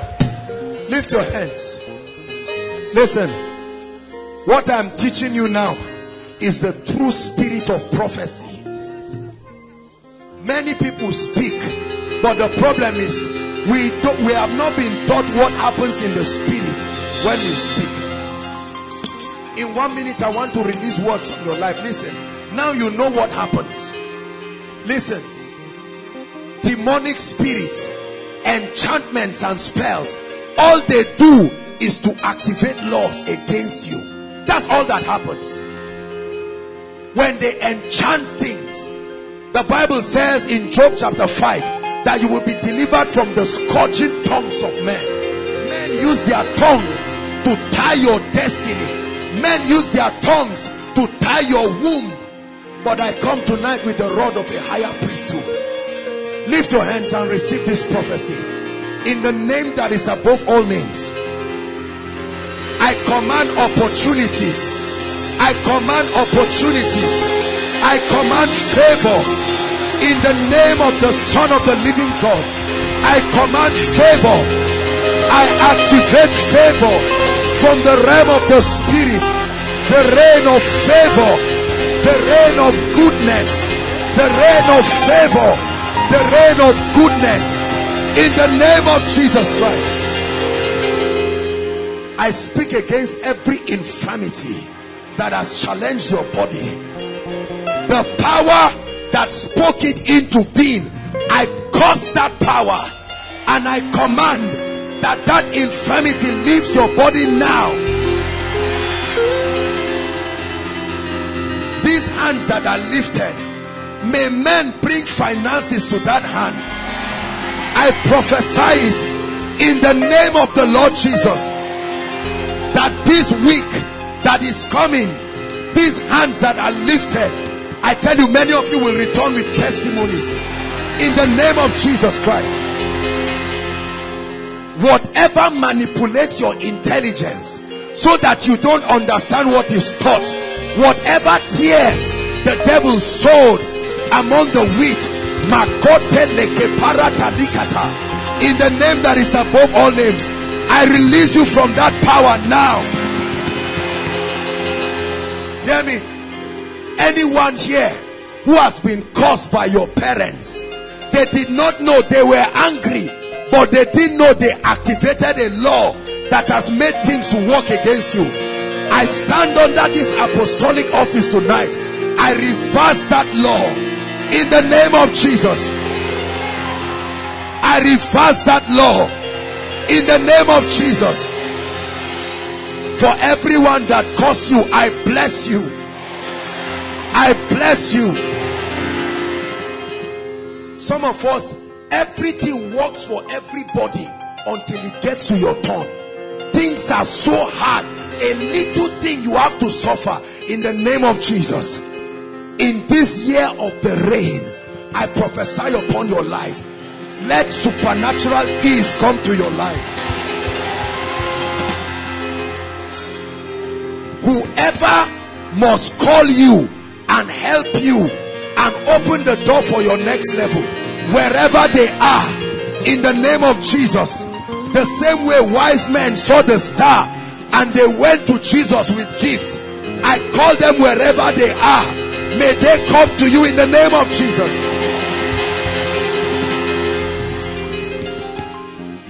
I release upon you grace. Beginning from today, whatever you do will prosper. Every enchantment that killed your prayer life, so you stop speaking, you stop waking up in the night to pray and orchestrate things. Powers were invoked to make you sleep and not wake up and pray. Right now I stretch my hands to the heavens, and in the name of the God of heaven, I command those spells broken. May your prayer life resurrect in the name of Jesus. Hear me. The grace to wake up in the night and speak into the womb of the morning, I release that grace upon you.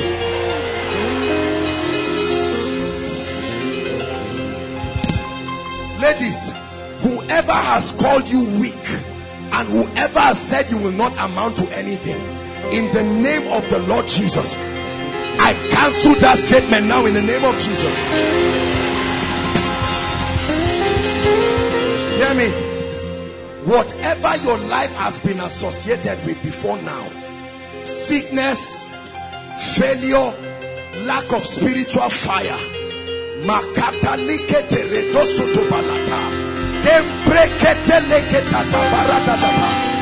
name of Jesus, I change that situation now. I change that situation now. I change that situation now. Hear me. Any human agent responsible for where you are, except I am not called of God, in the name of Jesus, we release a sword of judgment. We release a sword of judgment. Hear me. I say it again, that if there is any human agent that has participated in the downfall of your life, your finances and your family, I command judgment now. I command judgment now. Look at the brother that shared the testimony. 2005 to 2015. whatever wants to tie you, that when others are moving, you will not move forward. In the name of Jesus, I release you today in the name of Jesus. Hallelujah. Your assignment for this week, as we prepare for the miracle service, next week Friday will be fire in this place. We will engulf this place with fire. Hallelujah. Please make sure you invite everyone you truly love. God is good. This is the year of the rain. There is no distance that is too far for anybody who truly wants solution in their lives. Are you hearing me? There are people that have been needlessly barren for decades. What for? What for? Is there no balm in Gilead? The problem is we are talkers. We speak a lot of rubbish without revelation. But let me tell you, not everyone is fake. There are men that have taught something truly in the spirit. Hallelujah. Lift your hands and give him thanks. We're out of time. Jesus, we bless you. Jesus, we bless you. Jesus, we bless you. Our time is up, but I just want you to be patient for a few minutes. Those who have never given their lives to Christ, now listen.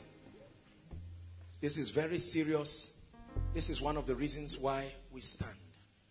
In the realm of the spirit, your connection matters. If you are not in Christ, inside and outside, or at one time you have committed your ways to God, but for some reason you found yourself, your life just went haywire, and you're saying, Lord, I want to start 2015 on a very good note. Wherever you are, inside and outside, I'm giving you an opportunity to come out here right now quickly, to give your life to Jesus and to rededicate your life. Don't wait for anybody. You know yourself. The Lord is speaking to you. Encourage them. Encourage them if there are any people. Inside and outside, no matter how far. This is very important. God bless you. God bless you. They are coming. Appreciate them. Don't be afraid. The devil is a liar. Koinonia, clap for them. Encourage them. We call the devil a liar tonight. Sister, don't sit back there. It's a new season. It's time to get serious with Jesus. It's time to say, Lord, I give up everything. I mean business with you. I mean business with you. They are coming from outside. Celebrate them. They are coming to Jesus. They are coming to Jesus. They are coming to Jesus. Keep coming. We are out of time, but keep coming. They are coming to Jesus. As you come here, begin to talk to Jesus Christ, the King of Kings and the Lord of Lords. God bless you. Keep coming. Keep coming. Talk to the Lord passionately from your heart. Talk to the Lord and say, Lord, it's over. I mean business with you tonight. I mean business with you tonight.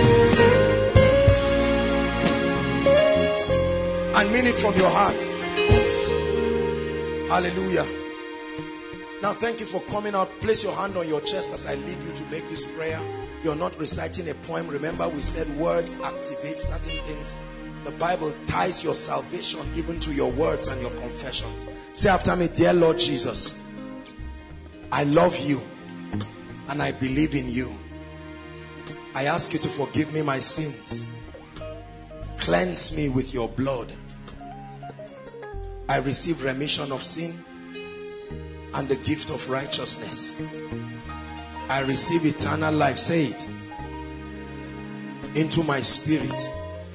And I declare that from today, the power of sin is broken over my life.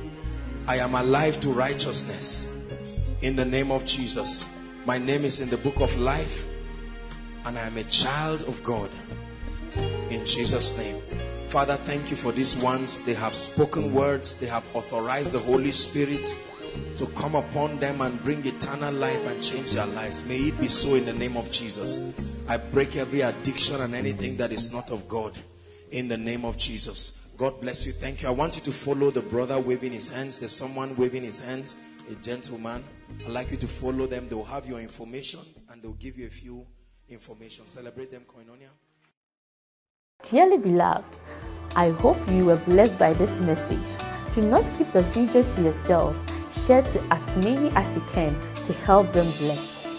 Check our homepage for more of our messages, subscribe to the channel, comment on it, like it. See you on our next video. Bye. Pray, pray, pray for your destiny.